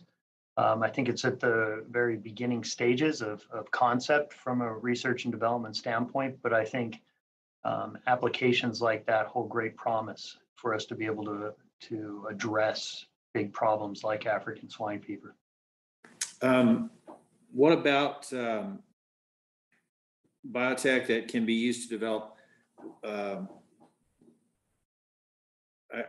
guess, reduce the need for antibiotics? Antibiotics are continue to be a controversial topic as it applies to animal agriculture. Any comments on that? Yeah, I can comment on that as well. We heard about gene-edited pigs that are resistant to porcine reproduction and respiratory syndrome virus. And I think those are likely closest to the public domain. If those were in a production setting, there would be less use of antibiotics. Another example is gene editing strategies to make cattle resistant to bovine respiratory disease, one of the major disease problems in feedlot cattle. Considering that one of the causative agents of the disease is bovine coronavirus, I think that studying a disease like bovine respiratory disease and the viruses that cause it, and devising ways to make cattle resistant to it, we'd surely learn more about coronaviruses in general. And that may be a public win for solving COVID-19 or future pandemics as well. So somewhat related to antibiotic use, but studying disease resistance in livestock, I think, can be a win-win for the public. And research going on addressing BSE and FMD and others? Yeah, I'm not as familiar with where the state of the art is for those diseases, but perhaps others on the panel know more. Yeah, I can add a few words here. So there is research that we proactively engage in and on, for example, such diseases as influenza, as well as ASF, and in cattle BRD. And all these diseases, the biggest problem that producers have to treat sick animals, and very often antibiotics used as a preventive measure from secondary effects that caused by the virus. So it's not directed at the virus, but more on the secondary effects. And we showed in our research on PRRS, if we can prevent the key reason for animal gets sick, being infected by virus, then the use of antibiotics in general will significantly go down. Let me switch gears a little bit. I'm concerned about China and Mexico not fulfilling their biotech trade obligations under the China Phase 1 agreement and USMCA respectively. And quite frankly, I have some questions on whether the administration is doing anything to address the problem. But I'm just wondering what impacts this might have, this flagrant disregard for established trade obligations, what impacts that might have on future research and development in the biotechnology space. Congressman Crawford, if you allow me, I think for the research Sure. and research space, we're going to go on doing research. Science is going to move on in the U.S., but from a trade perspective, it has a huge chilling effect. And the seed industry is global in nature. We talk about seed movement. So as seed is getting breed and increase from foundational seed to commercial seed, it moves across the world many times because of seasonality and also because of the kind of labor we need for making and developing seeds. And then when our customers grow these seeds, the products that they produce moves across the world. So as other countries are taking on an anti-science approach in their regulation, it is not a good situation for, I think, US seed producers or US food producers everywhere. I think from our perspective, the USMCA and the China Phase 1 agreement has very strong language about biotechnology and science-based, risk-based regulation across the board that is consistent with international standards. So I think we need to enforce those. But from China's perspective, they just put out their 5-year strategic plan. And in that plan, they made a specific point that they are going to modernize their seed system in China. I think it would be really, if they cannot achieve that goal without using technology. So my expectation is that in the future, the world, regardless where you are, cannot move forward without really taking on agricultural biotechnology like gene editing on board. And if you look at China's research strategy, they are spending a lot of money on gene editing. So we need to be prepared to be as competitive as we can from a research perspective, but also from an economic perspective. We thank you for your comments, and your time has expired, but the chair will now recognize the gentlewoman from Washington State, and she has one of her own university associate professors who's on our panel, and we're pleased to recognize Representative Kim Schreier for your 5 minutes. Thank you, Chairman Costa. Thank you, Chairwoman Plaskett, for holding this important hearing. And first, I want to take a moment to acknowledge Dr. John Oatley from Washington State University in my home state. Thank you for being here. And thank you so much for your invaluable work and taking the time to appear before my colleagues and me this morning. Speaking of Washington State University, I want to highlight a terrific example of the results of innovative agriculture research and biotech happening in my district, otherwise known as the apple capital of the world. More than 20 years ago, Washington State University's apple breeding program first started developing the Cosmic Crisp apple to be a perfect balance of taste, texture, and usability. And in 2019, these apples first became available for purchase in grocery stores around the country. It was a much awaited event.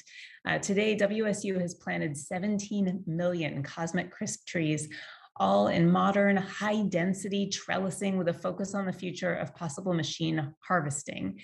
Now, this apple was bred to have high acidity levels and sugar content that preserves the taste throughout harvest, storage, packing, shipping, and sale. And Cosmic Crisps can stay fresh for a whole year in storage, leading to minimal waste in packing houses. They also don't brown when cut. We've been talking about not browning. This revolutionizes school lunches, after school snacks, fruit salads, and it further reduces food waste, which we've already heard has a very detrimental effect on the environment in terms of methane. Cosmic Crisps are also relatively easy to grow compared to other apples because they don't have a lot of physiological vulnerabilities. And these unique characteristics minimize environmental impacts and ensure orchard sustainability, exactly what biotech innovation should seek to achieve. Dr. Chow, in your testimony, you mentioned research being done to develop heat tolerance in lettuce. And as I'm sure you know, the Pacific Northwest was hit with a record-breaking heat wave this summer that dramatically impacted agricultural yield and quality. Can you tell us a little bit more about this research and other innovative work done being to help farmers and ranchers, and maybe even whether that same type of engineering could extend to other crops like blueberries, and even maybe touch on heat, drought, and wildfire smoke? Sure, thank you. And I just want to put a plug in for our conservation side of the ASTA members. So for any time there is after a wildfire and you need to replant that, our members provide the seedlings and the seed to do that. So every time we make a new highway and there is this on the side highway, you can see wildflowers or grass, that's our members. So we don't just do fruits and veg and soy and cotton. We do all sorts of things. So I just want to give them a shout out on that. I think for drought resistant, it's a very interesting topic because there are two things that need to happen. When a seed goes into the ground, the water conditions has to be right for the seed to sprout. And then once the seed sprouted, the conditions have to be right for the plant to grow. And the plant sweats, I would say, just like we do. So it opens its pores and closes its pores depending on weather condition. And scientists are looking at that to see whether they can control that opening and closing of their sweat pores, if you will, so to decrease water loss. And Innovator, the website I keep talking about, actually has a really interesting story about lettuce, because the plant scientist, she was driving around and there was an abandoned gas station and there was a wild lettuce that was growing in the cracks. And she was like, this is not getting water, how is it grown? So she took it back to the lab and there she discovered how it was able to germinate and produce. So now they're trying to move that gene or that modification into lettuce that we eat. So it's nutritionally and it tastes better. I'm sure wild lettuce does not taste very good. So this is science, right? 95% perspiration, 5% inspiration. But science doesn't happen so quickly. Like these scientists have been working on drought-resistant lettuce at UC Davis for 25 years. So gene editing just allows us to make it more efficient and more accurate and more effective.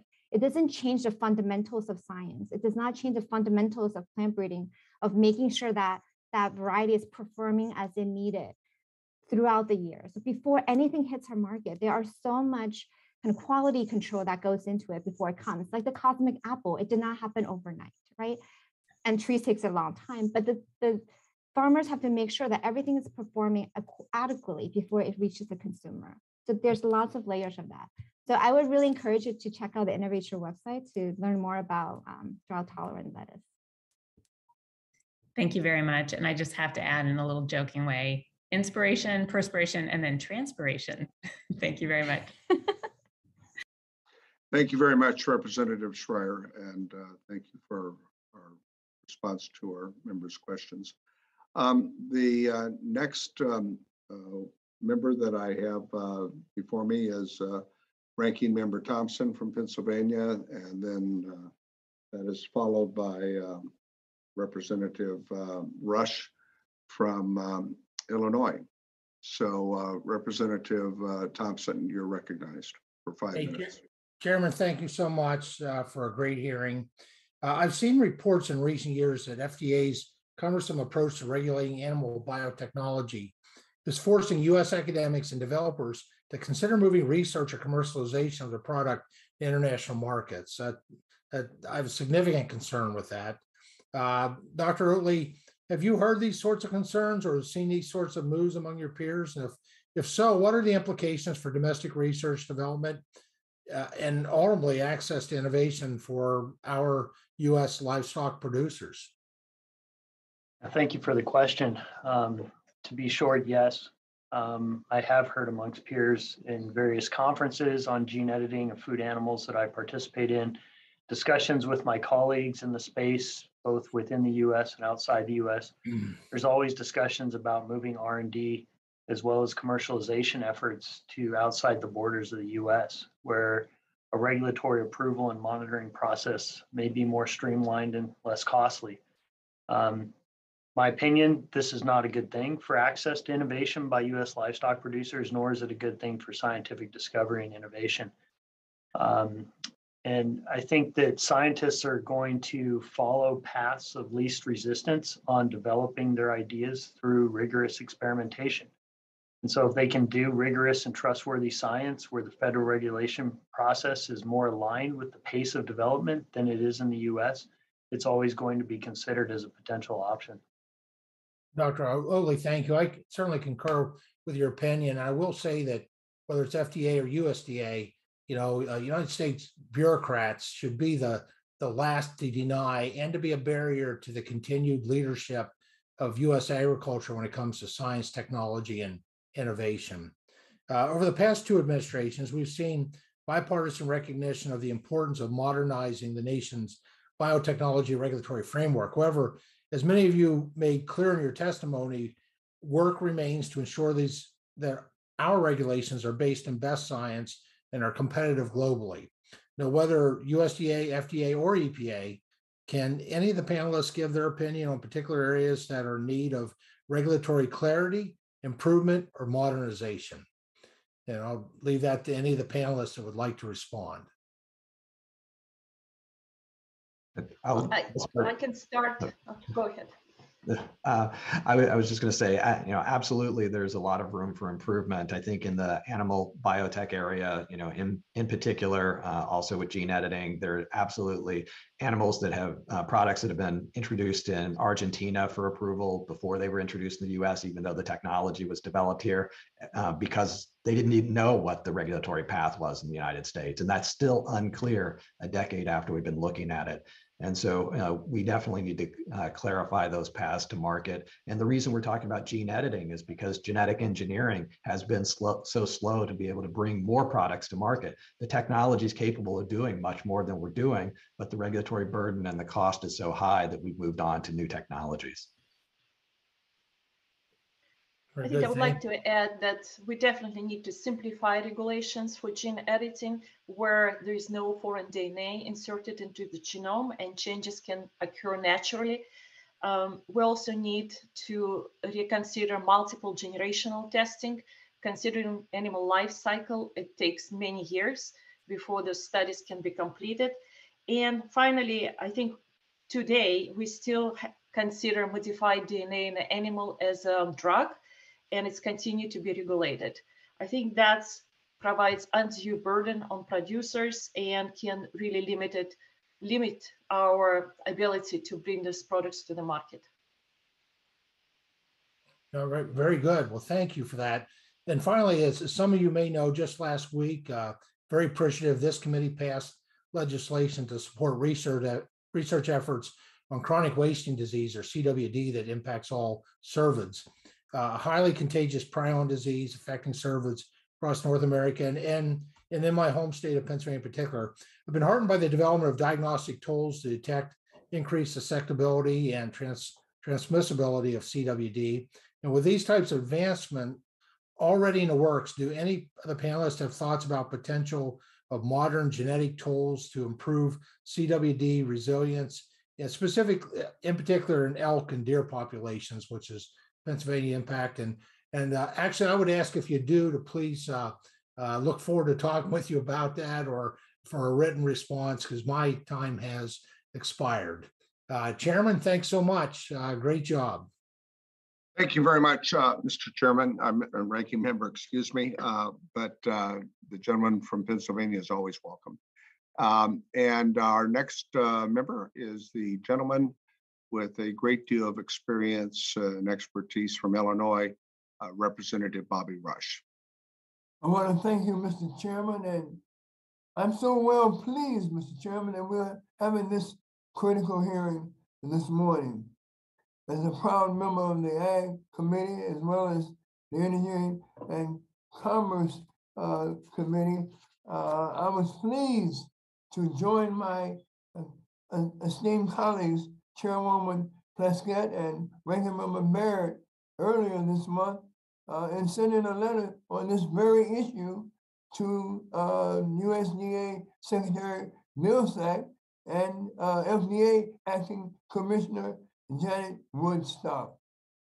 Mr. Chairman, we must ensure that our regulatory framework is able to work seamlessly across agencies and departments to incentivize innovation through, I might add, biotechnology.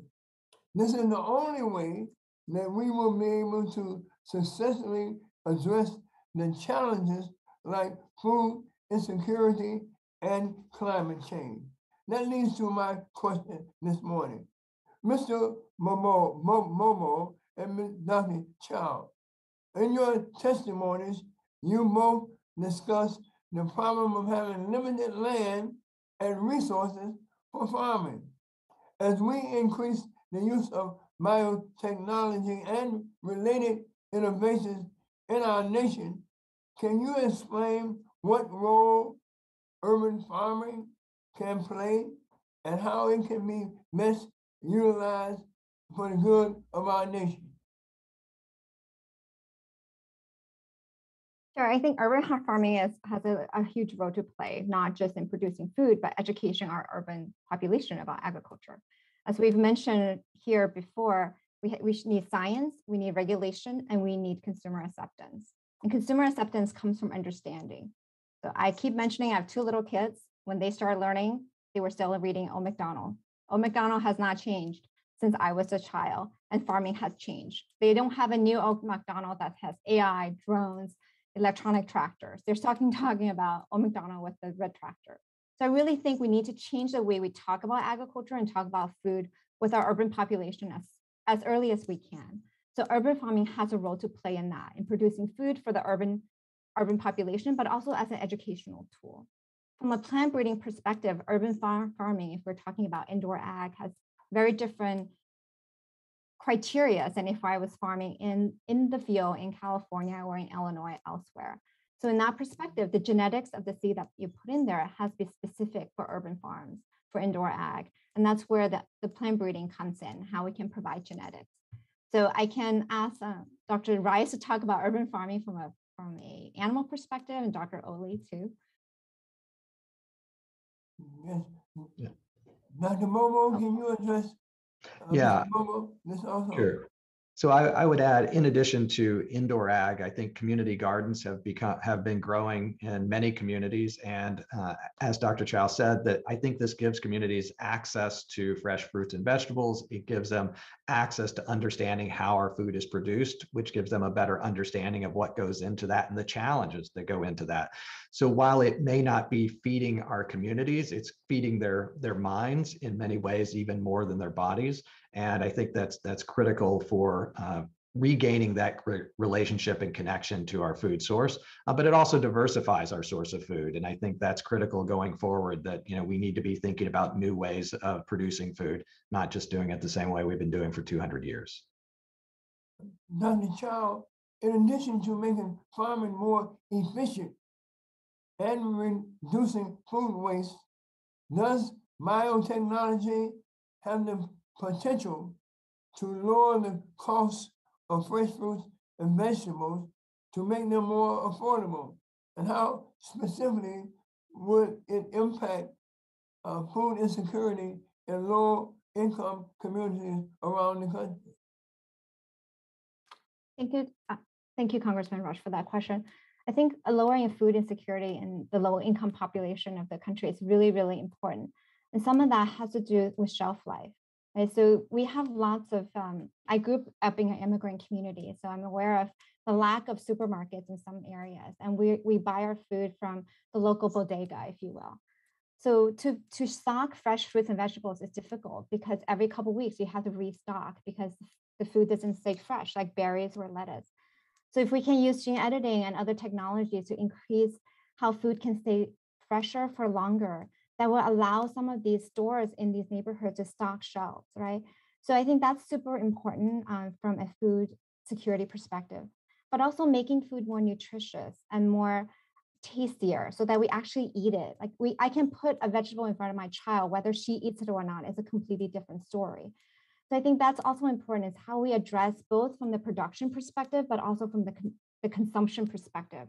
We can make strawberries all year round, but if it doesn't taste good, then we're not going to eat it. If it cannot stay fresh, we're not going to have it. So those are important things from a food security perspective as well. Thank you, Mr. Chairman. Now you are back.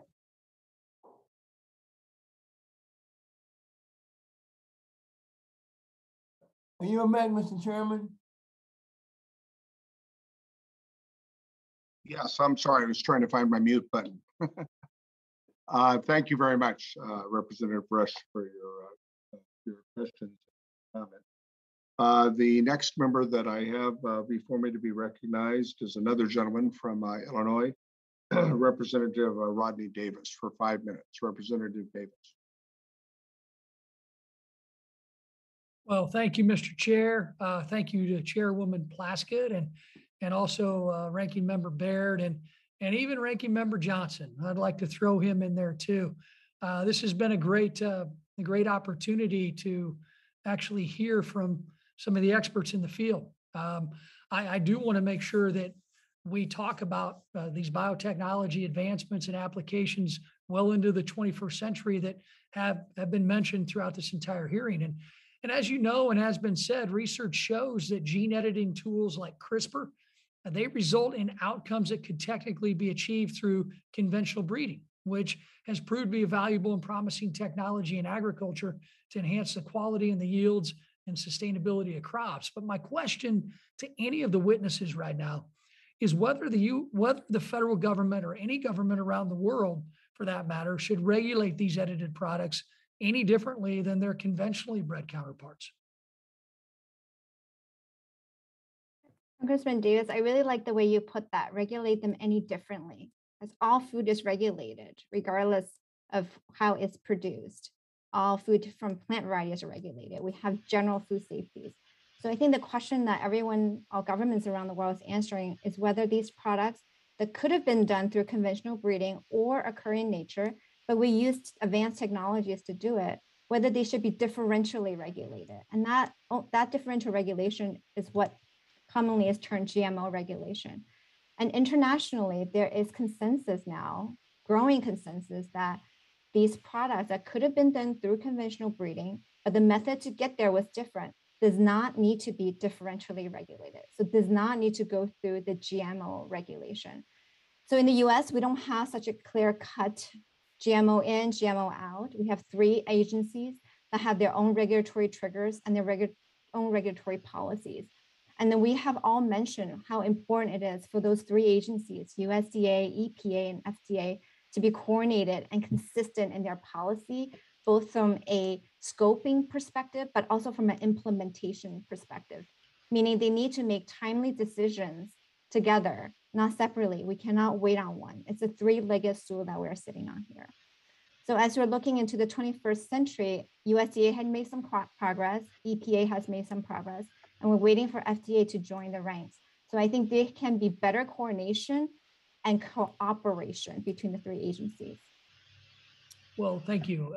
Anybody else want to take that on? Yeah. Yes, I want to add here one thing, that today we regulate in technology. I think the right way would be to regulate products.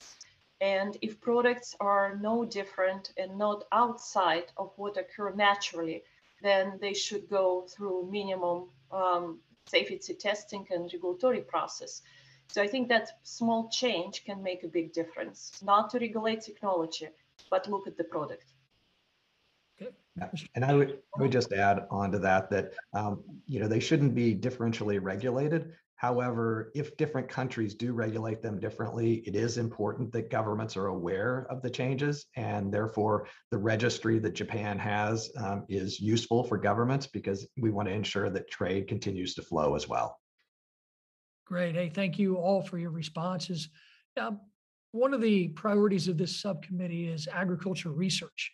And how can we better utilize and leverage any existing federal research programs under NIFA or AFRI, and hopefully AGARDA also, once funded, to actually enhance technology, and more importantly too, based on my previous question, the public's understanding of it, and also any suggestion any of you want to make about how we can, kind of let the USDA know what, and other regulating agencies, what we expect and what we should expect into the future. I think as a university professor, maybe I can begin to address that. And I think it probably comes as no surprise to hear me say that I think research funding in the public sector really is the heart and soul of innovation for biotechnology within the US. Many of the basic and most groundbreaking discoveries happen at our land-grant universities. I think our research programs live and die based on being or not being awarded extramural funding every year. And so every year, conducting research at a university becomes more expensive and competitive. And federal funding for biotechnology in the animal space has remained largely stagnant or even reduced. And so being an academic researcher can be quite stressful, in not knowing whether you can keep a lab going from year to year. And it's becoming more and more of a challenge for faculty to convince the next generation of graduate students we're trying to train to follow in our footsteps and become academic researchers. So in my opinion, I think if the US is going to keep pace with other countries in science and innovation, we need to bolster federal funding for university research through USDA, NIFA, and AFRI foundational programs.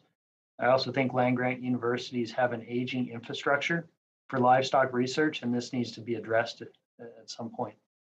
Well, Dr. Oatley, thank you for your response and your answers, and I couldn't agree with your final comments. I think it's important that we make those investments. The next gentleman is a colleague and a good friend of mine from the Sunshine State we call California, Representative Salud Carbajal. Thank you, Mr. Chairman, and thank you to all the witnesses joining us today. Dr. Oatley, biotechnology has great potential to help address many of the challenges facing agriculture in our society today. Academic research is essential as we advance these technologies. I have seen incredible progress made through universities in my district, such as Cal Poly San Luis Obispo. With your experience as the Associate Dean of Research at Washington State University, what recommendations would you offer Congress to help improve the ability to deploy or better utilize important innovations happening within our education system? Thank you for the question. I think at land-grant universities, our funding for doing research is primarily extramurally awarded by agencies such as the USDA, NIFA, AFRI foundational programs. I think that the funding for the foundational granting mechanisms through the USDA, NIFA, and the AFRI program is not kept pace with the cost of doing research. It's more expensive now to do animal research than it was even 5 years ago. It's more expensive for the personnel to do the research. It's more expensive to keep animals on a university campus to do research. It's more expensive to run the research labs. And yet the funding that's available through extramural grant awards has not kept pace. Our infrastructure is also aging. The infrastructure that was put in place for conducting livestock research, large animal research at our land grant universities and supported federally is aging.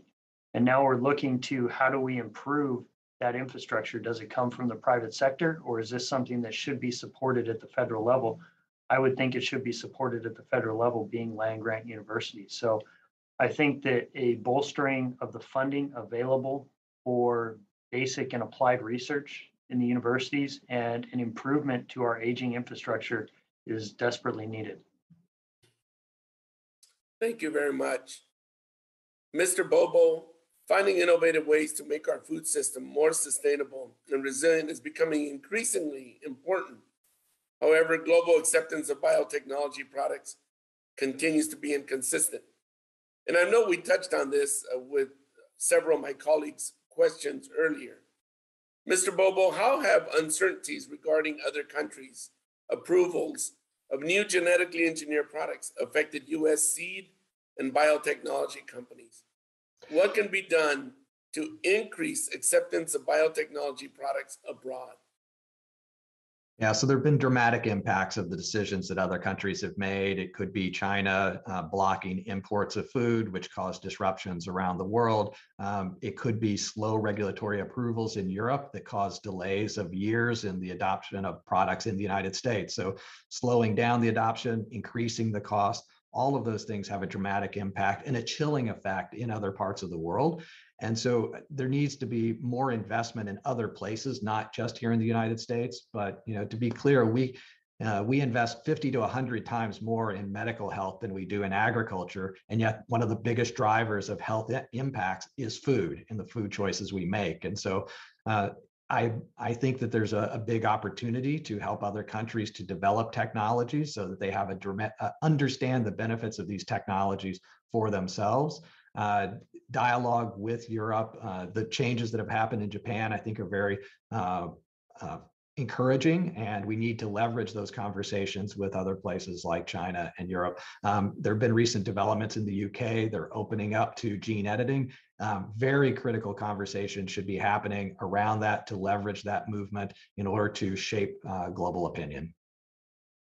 Thank you very much. Mr. Chair, I yield back. I thank the gentleman from the Great Central Coast for his questions and observations.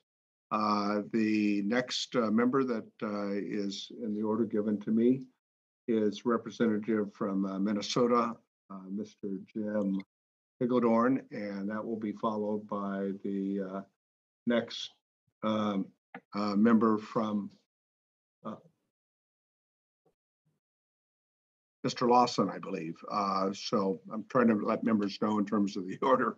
So when you're up next, Mr. Hagedorn from Minnesota. Thank you, Chairman Acosta. I appreciate you and the other chairs and ranking members for holding this hearing and the witnesses for testifying. I really appreciate it. It's a very important subject, and it's one that we should keep addressing. I happen to represent Southern Minnesota's 1st District, which has some of the great grain and livestock farmers in our country. We happen to rank number 2 for hogs as far as the value. I think number 3 for the number of hogs produced. And so, pork production is really important to us. Long before anybody had ever heard of COVID-19, I was on the House floor and working in bipartisan fashion with many members of this committee to make sure that we could address something called African swine fever. And, African swine fever is one of those things that we really need to make sure we protect our producers in America at the ports with more folks to do inspections, the beagle brigades and everything else. And Mr. Chairman, I'd encourage you to, maybe we can bring the USDA and DHS people down and talk a little bit about their plan for how we would address an outbreak of African swine fever in our country, particularly since USDA just found it in the Caribbean. It's getting a little close and we need to do everything we can. So if we could move on that, that would be terrific in the near future. The problem with this disease is that it killed 7 million or more hogs in places like China and Vietnam. It'd just be devastating if it came into the United States. And it wouldn't just be pork producers. We'd be talking about everybody up and down the chain, you know, seed corn dealers. You're looking at feed mills, implement dealers, packers, truckers, grocers, and of course, consumers would be harmed the most in the end, probably with much higher prices and less choice. And all that spills into our rural communities. If hog production in areas like ours is down, that means less people shopping on Main Street, going to our schools and everything else. So I'd say that this is an issue that we should keep investigating. I would ask all the witnesses to please chime in. Is there a, you know, what do you think we can do? If you can speak to the detail of biotechnology research for African swine fever, what's going on? Where do you think it needs to go? You know, how far along are we? That type of thing. I can chime in on that question again with, you know, the need to understand why some wild populations of animals are resistant to things like African swine fever, like the warthog. So I think there's biotechnology applications in the form of gene editing to try to address that. But I think there's another angle to work there, and that's also targeting the vector, and that is the tick that is transmitting the virus amongst animals. And so I think it's a two-pronged approach, probably gene editing of an animal, but also targeting the vector through vaccines or other strategies to eliminate the ticks that are carrying the virus. Something like that would be quite a bit down the road though, right? We're not talking about even next year. It could be a lot longer. So you would recommend that the government do everything possible in order to protect the country, not allow those hogs and hog products to come in our country and disease our population, correct? In the short term, yes. Any of the other witnesses like to discuss this issue a little bit? I think just recent progress that USDA demonstrated the new vaccine against ASF. We're very encouraged by that vaccine. It seems to be working better than any previous vaccine we've seen. So that's really promising. In terms of biotechnology application, we are at the beginning, and it's going to be a long time before we will find solution. But I want to say that where we are with other biotechnology traits might have chilling effect on how much investment would be put toward ASF. If we cannot bring even products that already showed efficacy to the market, or it takes for a very long time and a lot of very expensive process, it does have a really chilling effect on how much investment will be in the future toward ASF and other diseases. So you recommend common sense regulations, streamlined regulations, Absolutely. working internationally and everything else, right? Absolutely, and make it faster. That would really help. And I only have about 20 seconds left. I appreciate your answers. It's really a subject we're going to continue to press upon. It would be just devastating to our consumers and everybody in the hog industry if we had an outbreak in the United States. So I appreciate everybody supporting this effort. Mr. Chairman, I yield back. The gentleman yields back his time, and the chair will now recognize the gentleperson from Florida, Mr. Lawson, for 5 minutes, and that will be followed by Representative Feenstra from Iowa. Representative Lawson, you are recognized. Thank you, Mr. Chairman, for this meeting and ranking member. And I welcome all the members to the panel. Mr. Oakley, you spoke a little about how America's negative perception of food derived from the GMOs has presented a major barrier of advancing biotechnology application to improve livestock productions. Now, the critical question is, what are some of the things that can be done, especially by Congress, if we can do anything, to increase public approval? Thank you for the question. Yeah, I think that the public acceptance of biotechnology applications in food is absolutely critical. We can do the most important and the coolest science in the lab, but if we can't advance it into the public because it's not accepted, then what's it for? I do believe that there's a lack of understanding about science behind biotechnology in the general public domain.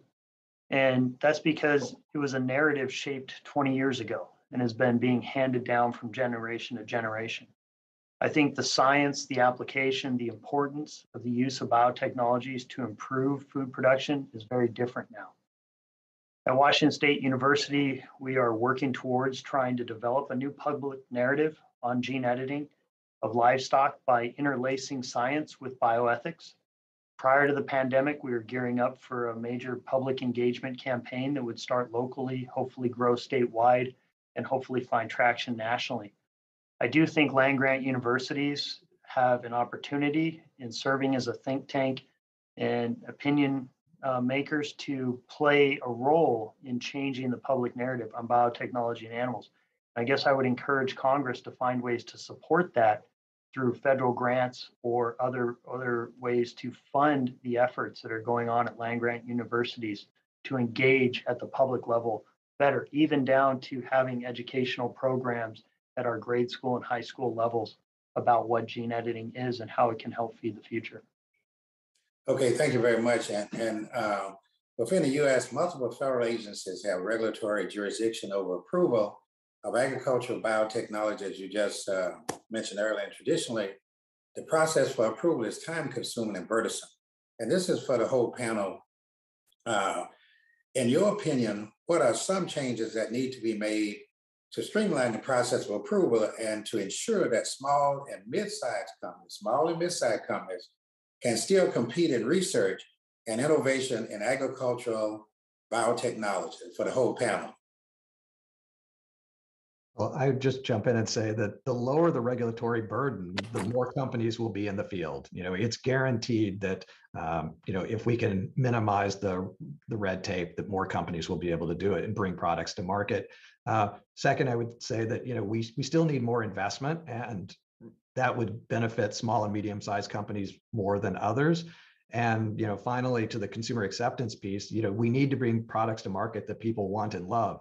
In Japan, they're bringing a tomato that lowers blood pressure, and they're selling seeds directly to consumers, so you can grow these heart-healthy tomatoes right at home. And so, we need to think about products that are going to be relevant to consumers.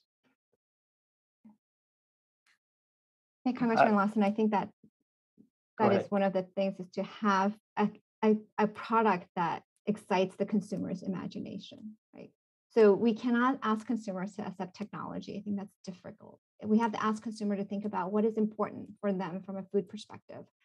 So we use Impossible Burgers all the time. It's a huge consumer, has a huge consumer pull, and it is used GMO soybeans. So I think the future is here, and we have to make a distinction between gene editing, where we're modifying within the animal and the plant's genome that could occur in nature or through conventional breeding. And I think that is changing the narrative of consumer acceptance, not just in this country, but around the world. Dr. Oatley, I'm sorry, I cut you off. No worries. I was just going to add that I think the current regulatory framework is somewhat unnecessarily cumbersome and expensive for many gene editing applications. And I think the process is potentially too ambiguous for gene editing, and the pace of review is somewhat glacial.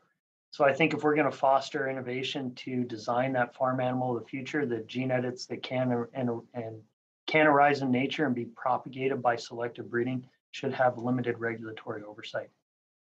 Okay, thank you, Mr. Chairman. I'm going to yield back, but for the record, Mr. Chairman, I want to know what kind of tomato that is. Is that going to lower blood pressure? And so if you can get some information back, that'll be interesting.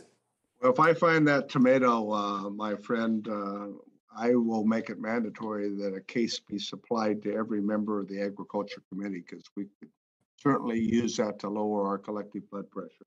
Okay. For good health. We'll work on that. All right. One of the takeaways of this joint subcommittee hearing. The next person that we have to recognize Mr. Finstra from Iowa. And then that follows by my friend and colleague from California, Mr. Panetto. Mr. Finstra, you're recognized for 5 minutes. Thank you, Chairman Costa, Chairman Plaskett, and all the ranking members of Baird and Johnson. Thank you for having us today. Very informative. As many of you know, Iowa's Norman Borlaug and all his work contributed extensively to increases in agriculture production using genetics and gene editing and things like that. So obviously, I'm very supportive of the use of genetic innovations to help improve resiliency in our crops, our flocks, our herds, animal diseases, and everything. As the U.S. continues to develop product through biotechnology, it is important that we streamline the regulatory approval process that we just talked about. We cannot let our own regulatory hurdles get in the way of more productive agriculture and global competitiveness. With gene editing and biotechnology, a lack of information can also lead to a lack of trust. And we're seeing that around the world. And Dr. Chow, I just want to ask you, back in your time, during your time at USDA, what was the position at that time, or what do you think the position is today on gene editing of our agricultural food products? I think the position at USDA when I was there just a few years ago and now has not changed. We need to use all the technology that we have in our toolbox to make our agriculture more sustainable, both productive and also sustainable. And I think the latest Secretary's initiative on that, it demonstrates that it has not, I think that attitude hasn't changed. But I think it's what we've been talking about here is potential. It's a dream. We need a plan, right, to achieve what we need to achieve. And that it's both from a regulatory perspective, how we modify and modernize our regulatory system. So we recognize this experience we have gained in all these years regulating products, and also the new science and new evidence that's out there. So we're not asking to decrease the regulatory burden unnecessarily. We're asking that regulatory burden to be justified by the risk. So I think that's what we're asking for. So for these new products that could have been done through conventional breeding, both on the animal side and the plant side, there are multiple layers of oversight, both from a public perspective and a private perspective, that ensures that these products are safe for consumption and for production. So that additional regulatory hurdle from the government side needs to be proportionate to the risk we're talking about here. Yeah. We also need research investment. I think that's super important as well. Yep. Yeah, I would agree.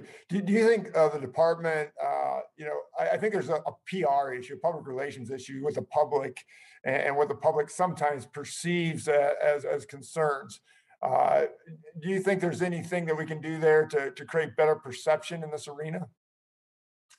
I think we all have a role in that. I think from a regulatory perspective, the job of the regulatory agency is to ensure that we have a safe food supply.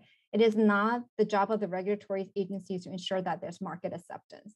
They need to regulate based on real risk, not perceived risk. It is incumbent on the rest of us in the agricultural community to actually talk about why we do the things we do. I think Jack mentioned this. We can do lots of these things, but why do we do it? We do it from animal welfare purposes. We do it from climate change purposes. We do it from a food security and nutritional security purposes. And those are things that matter to consumers. Yep. So I think that is where we need to focus our attention. Yeah, thank you. Thank you so much for your comments. So just like my good friend, Representative Hagedorn, I have the largest swine production in my district. And obviously, I'm very concerned about African swine fever and what's happening. Dr. Oatley, does the approach proposed by the USDA in its ANPR make sense for animal innovations? And do you see USDA having a role in the regulation of animal agriculture innovations moving forward? Yeah, thanks for the question. I absolutely do see a role for the USDA, and I am very much supportive of that advance notice for proposed rulemaking that was released by the USDA. When it comes to African swine fever, as we've talked about several times during this hearing already, I think if we're going to use biotechnologies, it's probably years out before we address that. So we need a quicker solution for addressing the potential threat now. But the long-term solution, I think, rests with biotechnology, with gene editing. Again, I think the pace at which the discoveries can be advanced from concept in a research lab to developing through a research and development pipeline and then getting into commercial channels is influenced greatly by the federal regulatory landscape. And so some sort of coordinated landscape process that is coordinated between the USDA and the FDA, I think is critical going forward. I think many small businesses, even academic labs that are trying to develop applications in this space, start to just fall off into the margins as the process for monitoring and approval becomes more burdensome and more costly, and that's stifling to innovation. Yep. Thank you, Dr. Oatley. I fully agree with you. And we have a lot of private organizations, nonprofits in my area that are doing that. Thank you, and I yield back. Thank the gentleman for your questions, and my colleague from California, representing a wonderful part of California's Central Coast, Congressmember Jimmy Panetta. You're recognized for 5 minutes. Thank you, Chair Costa, and thank you, Chair Plaskett, and of course, the ranking members for this joint hearing. Really appreciate this opportunity. And of course, thanks to all the witnesses who showed up today via Zoom. Thank you very much.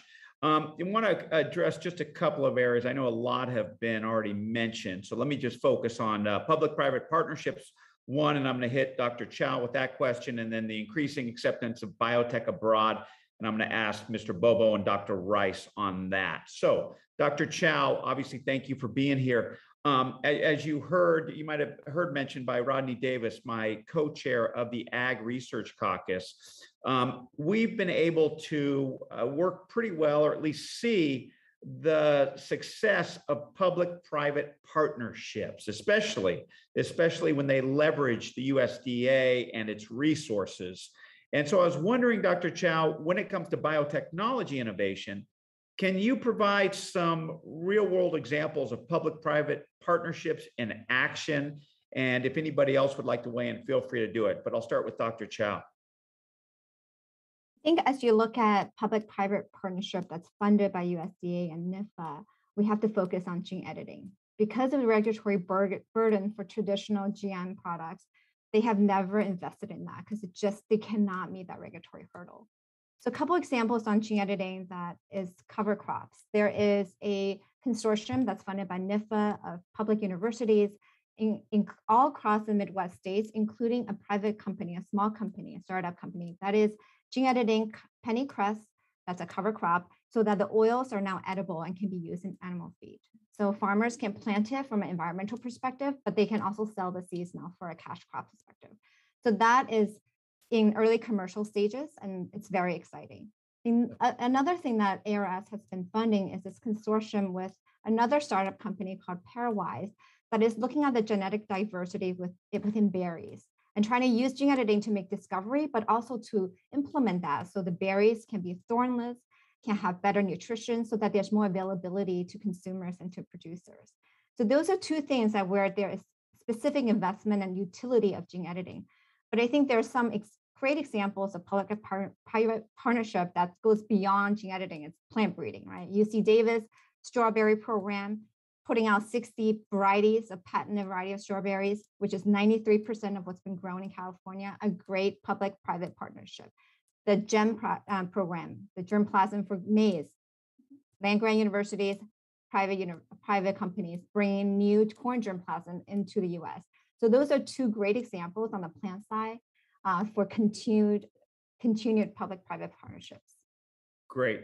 And I just got some time here, so I want to move on to my next area of questions, and that's the acceptance of biotech abroad. Obviously, we've heard about the challenges that producers in the biotech industry face when it comes to increasing acceptance of biotechnology products, not just here, as I think Mr. Lawson, Representative Lawson talked about, but also abroad. And we know that there are consumers that are very skeptical abroad, obviously here too, but also abroad. How can our government help those consumers understand the safety and efficacy of these technologies that we've been talking about?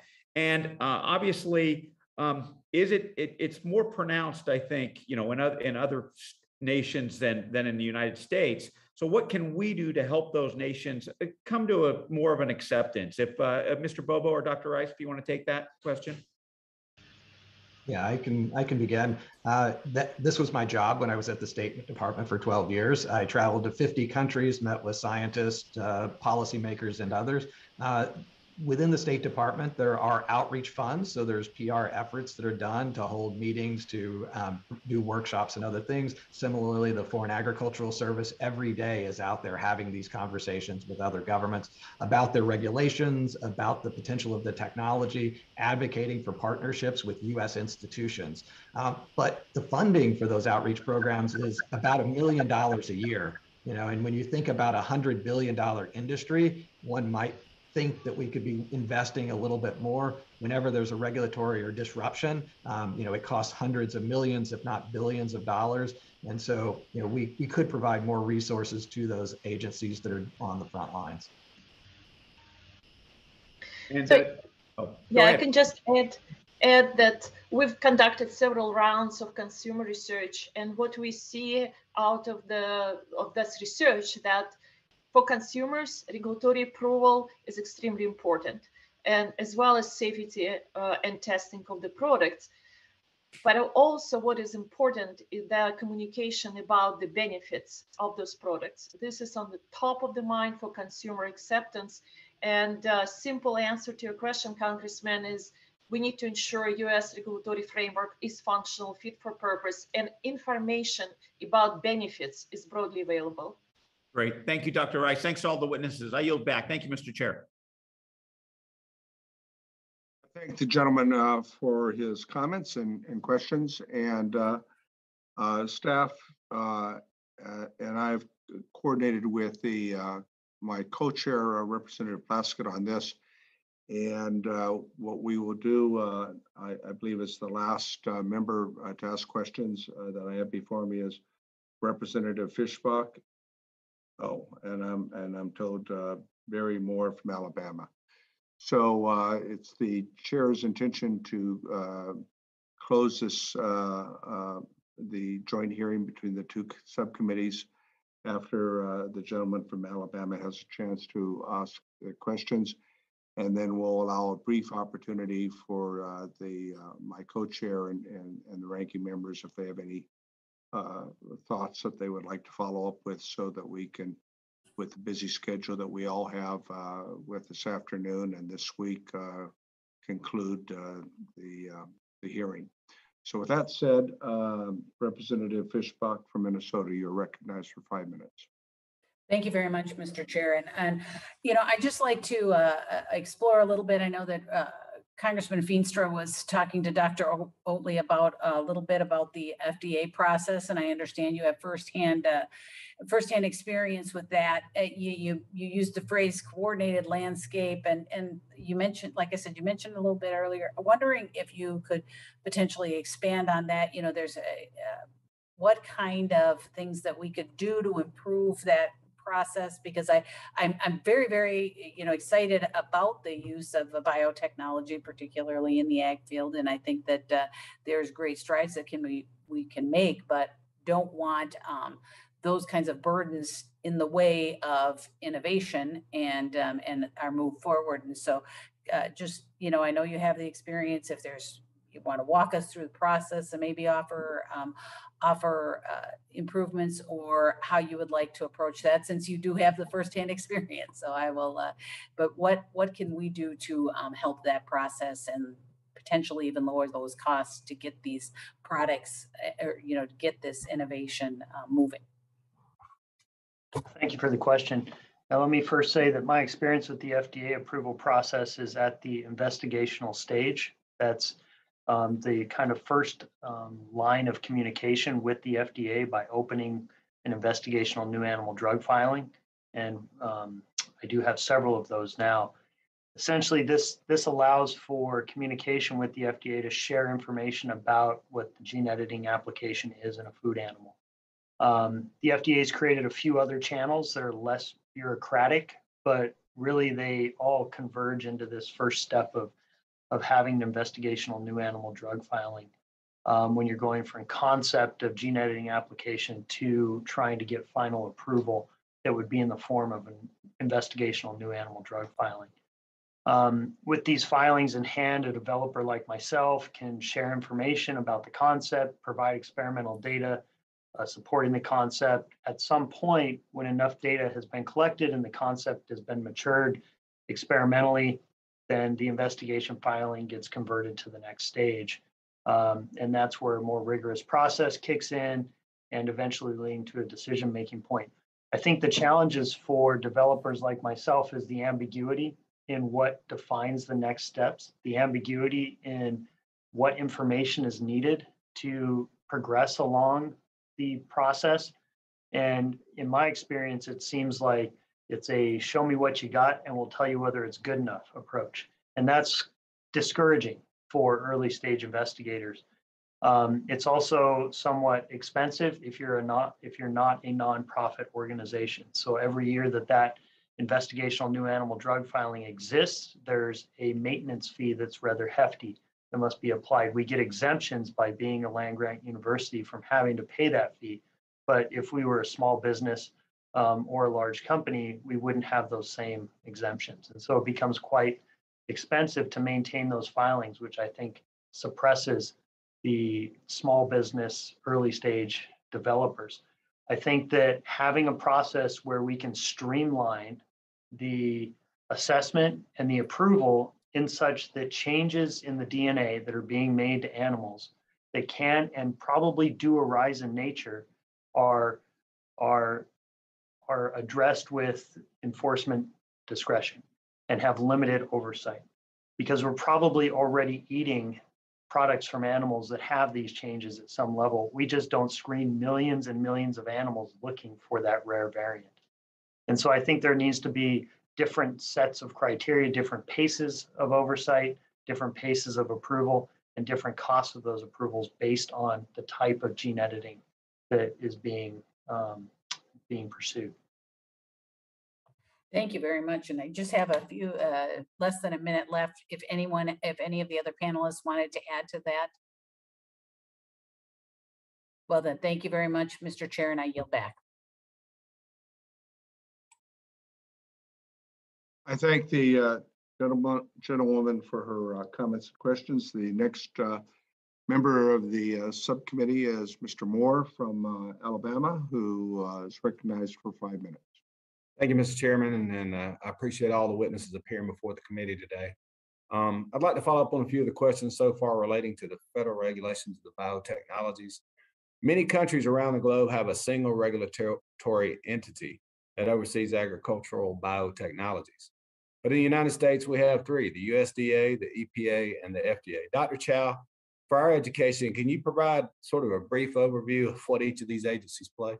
What part? Sure. I'll just talk about it from the plant perspective, where three agencies play, and it's based on what the intended product will do. So FDA will regulate food and feed to make sure it's safe for animals and humans to consume. USDA will regulate the products for agricultural purposes, so it's safe for planting. And EPA, it regulates products if there is an intended pesticidal effect. It's a little bit in the weeds.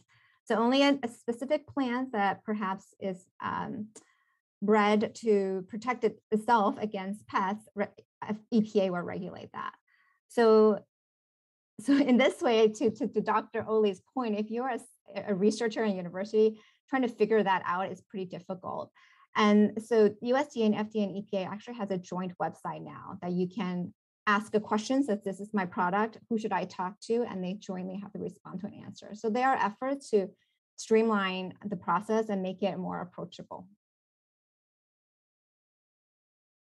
Okay, thank you, Dr. Chow. I have no further questions, Mr. Chairman. Thank you. All right, thank you very much, Mr. Moore. And I believe our last member to ask questions or make some comments is Representative Letlow from Louisiana. You're recognized for 5 minutes. Thank you, Chairman Costa, and thank you to the witnesses for your time and testimony here today. Agriculture research and innovation is at the forefront of agriculture resiliency and sustainability across this nation and abroad.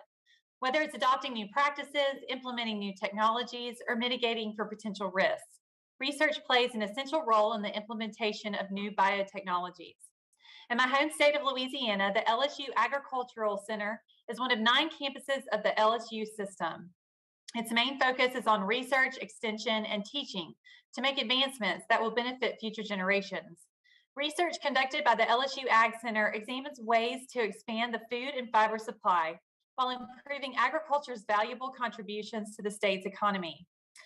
Through Dr. Mike Deliberto's research on production agriculture at the LSU Ag Center, advances in biotechnology have allowed commodity producers to increase output in an efficient manner.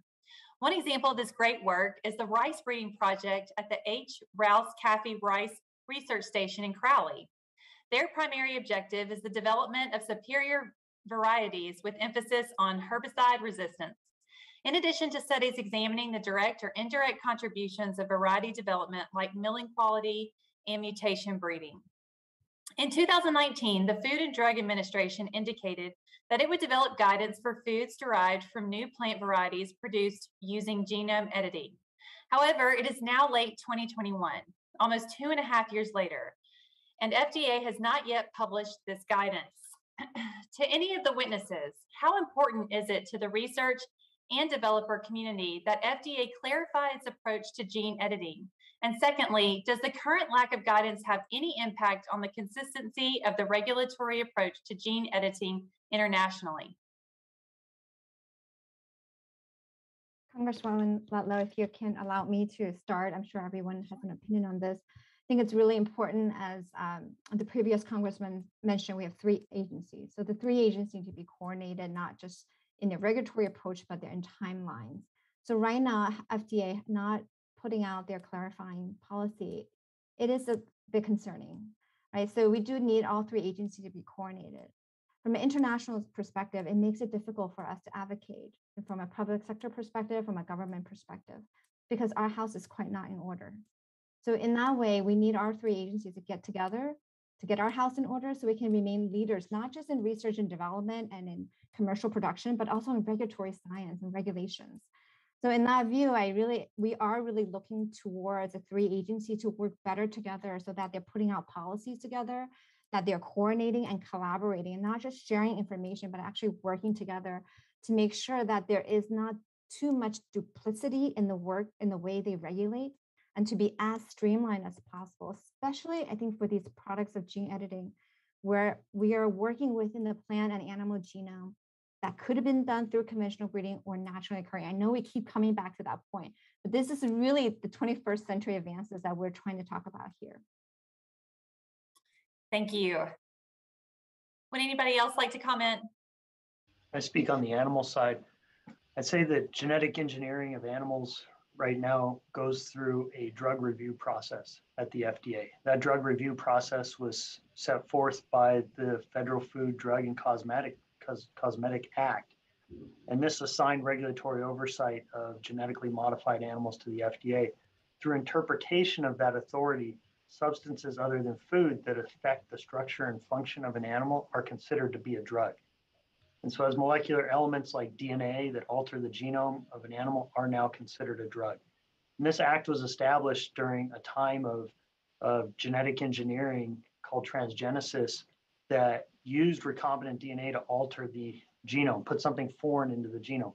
That's not the state of the art for gene editing. And so I think continuing to regulate it as a drug in changes to the DNA that can and do arise in nature is not aligned with the state of the art of the science, as well as the pace of development.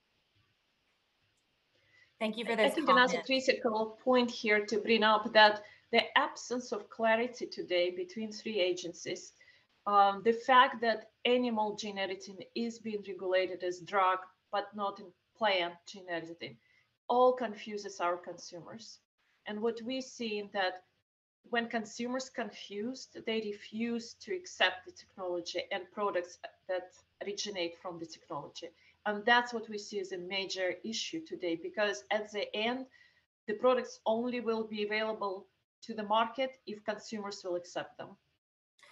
Thank you so much. I appreciate those responses. Mr. Chairman, I yield back. I thank the representative for yielding back. Her time has expired. And now, with the support of both subcommittees, I'd like to bring this hearing to a close. Mr. Johnson has indicated that he has had to leave for other appointments. Mr. Thompson, do you have any closing comment you'd like to make? I guess not. Mr. Baird, do you have any closing comment you would like to make?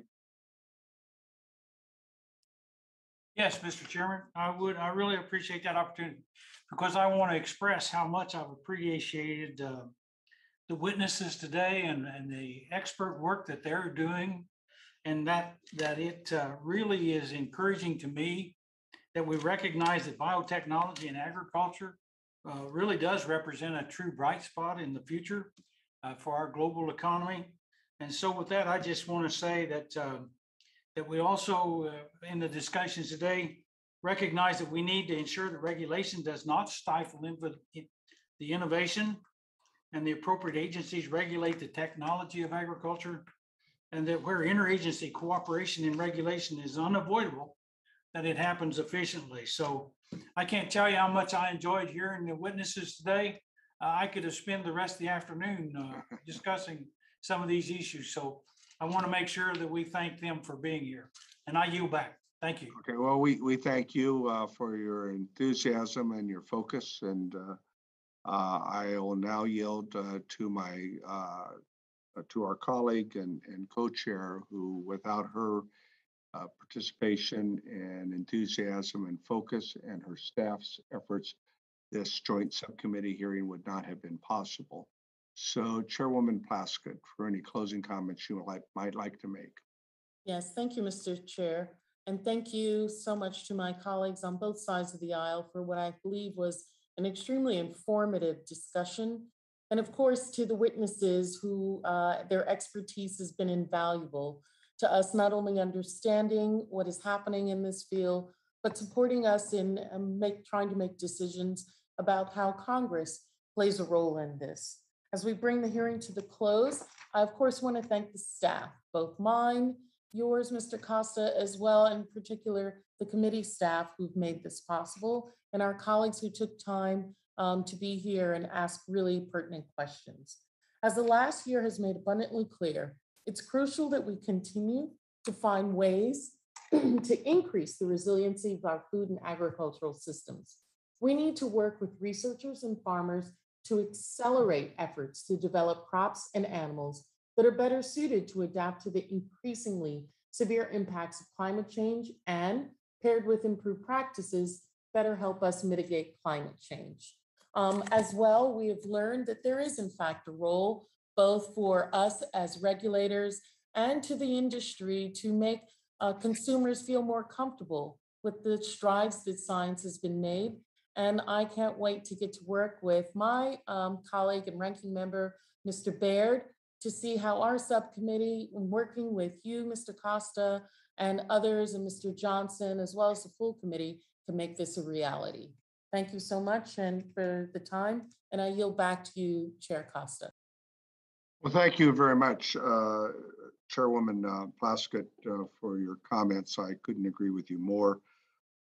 And I too also want to thank the ranking members, and I think this has been a good use of time by both subcommittee members in working together on what really is an overlap of interests by both of our subcommittees. The panel experts today provided not only important testimony, but I think did a very good job of answering the questions. I'm sure there will be follow-up. One thing that has struck me in listening to today's testimony is the technological jump that I think is taking place not only in the last decade, but certainly in the next. And it has to be. It has to be with the population growth that we've all talked about here. By the middle of the century, it being almost 10 billion people. We're over 7.5 now at this point in time. And trying to produce more food for our nation and for this planet with less is, in light of climate change, a tall order, to say the least. And so I think it's important that the takeaways from today's hearing is something that both subcommittees will focus on, and our staff, on how we incentivize innovation in agriculture, deal with some of the larger threats that are facing in terms of drought, extreme drought conditions that we find ourselves in, dealing with efforts that provide threats and disease-resistant animals and drought-tolerant crops. Two things that are critical to our food supply chain, and technology is going to be a key part of how we make sustainability a greater part of our ability to produce food. So sustainability, frankly, has been a part of our success, but we need to do more. We have to do more. And I think, as you hear me say regularly, and I think most of the members of the committee share this thought, food is not only a national security issue, but a world security issue. Food and fiber that so many folks take for granted, that's on their dinner table every night, cannot happen unless we ensure that we have a robust and sustainable ability to produce that absolutely necessary nutrition for our sustenance. And it's important that with the global dynamics changing, that we integrate new technologies in agriculture and that we can prepare for that change. So once again, I want to thank the witnesses and the researchers and the advocates to figure out how we can continue to build better efforts in terms of public-private partnerships with our universities throughout the country and through the private sector. It has been, I think, a key on how we've done so well thus far, but obviously we need to do more and have it scaled neutral for new technologies for our agricultural producers. The bottom line is if we do this, we can address the challenges of the future for sustainability in the production of food and fiber, not only for our nation, but for the world. So with that, under the rules of the committee, the record of today's hearing will remain open for 10 calendar days to receive additional material and supplement written responses from witnesses to any question posed for the members. So again, to our witnesses who did a terrific job today, we may have follow-up questions for you by members of the committee, because we really want to ensure that the takeaways from this joint subcommittee hearing are something that we can build on. And that's what I hope will take place. So the joint committee hearing of the subcommittee on livestock and foreign agriculture and the subcommittee on biotechnology and horticulture and research, with the support of my co-chair, is now adjourned. Thank you very much.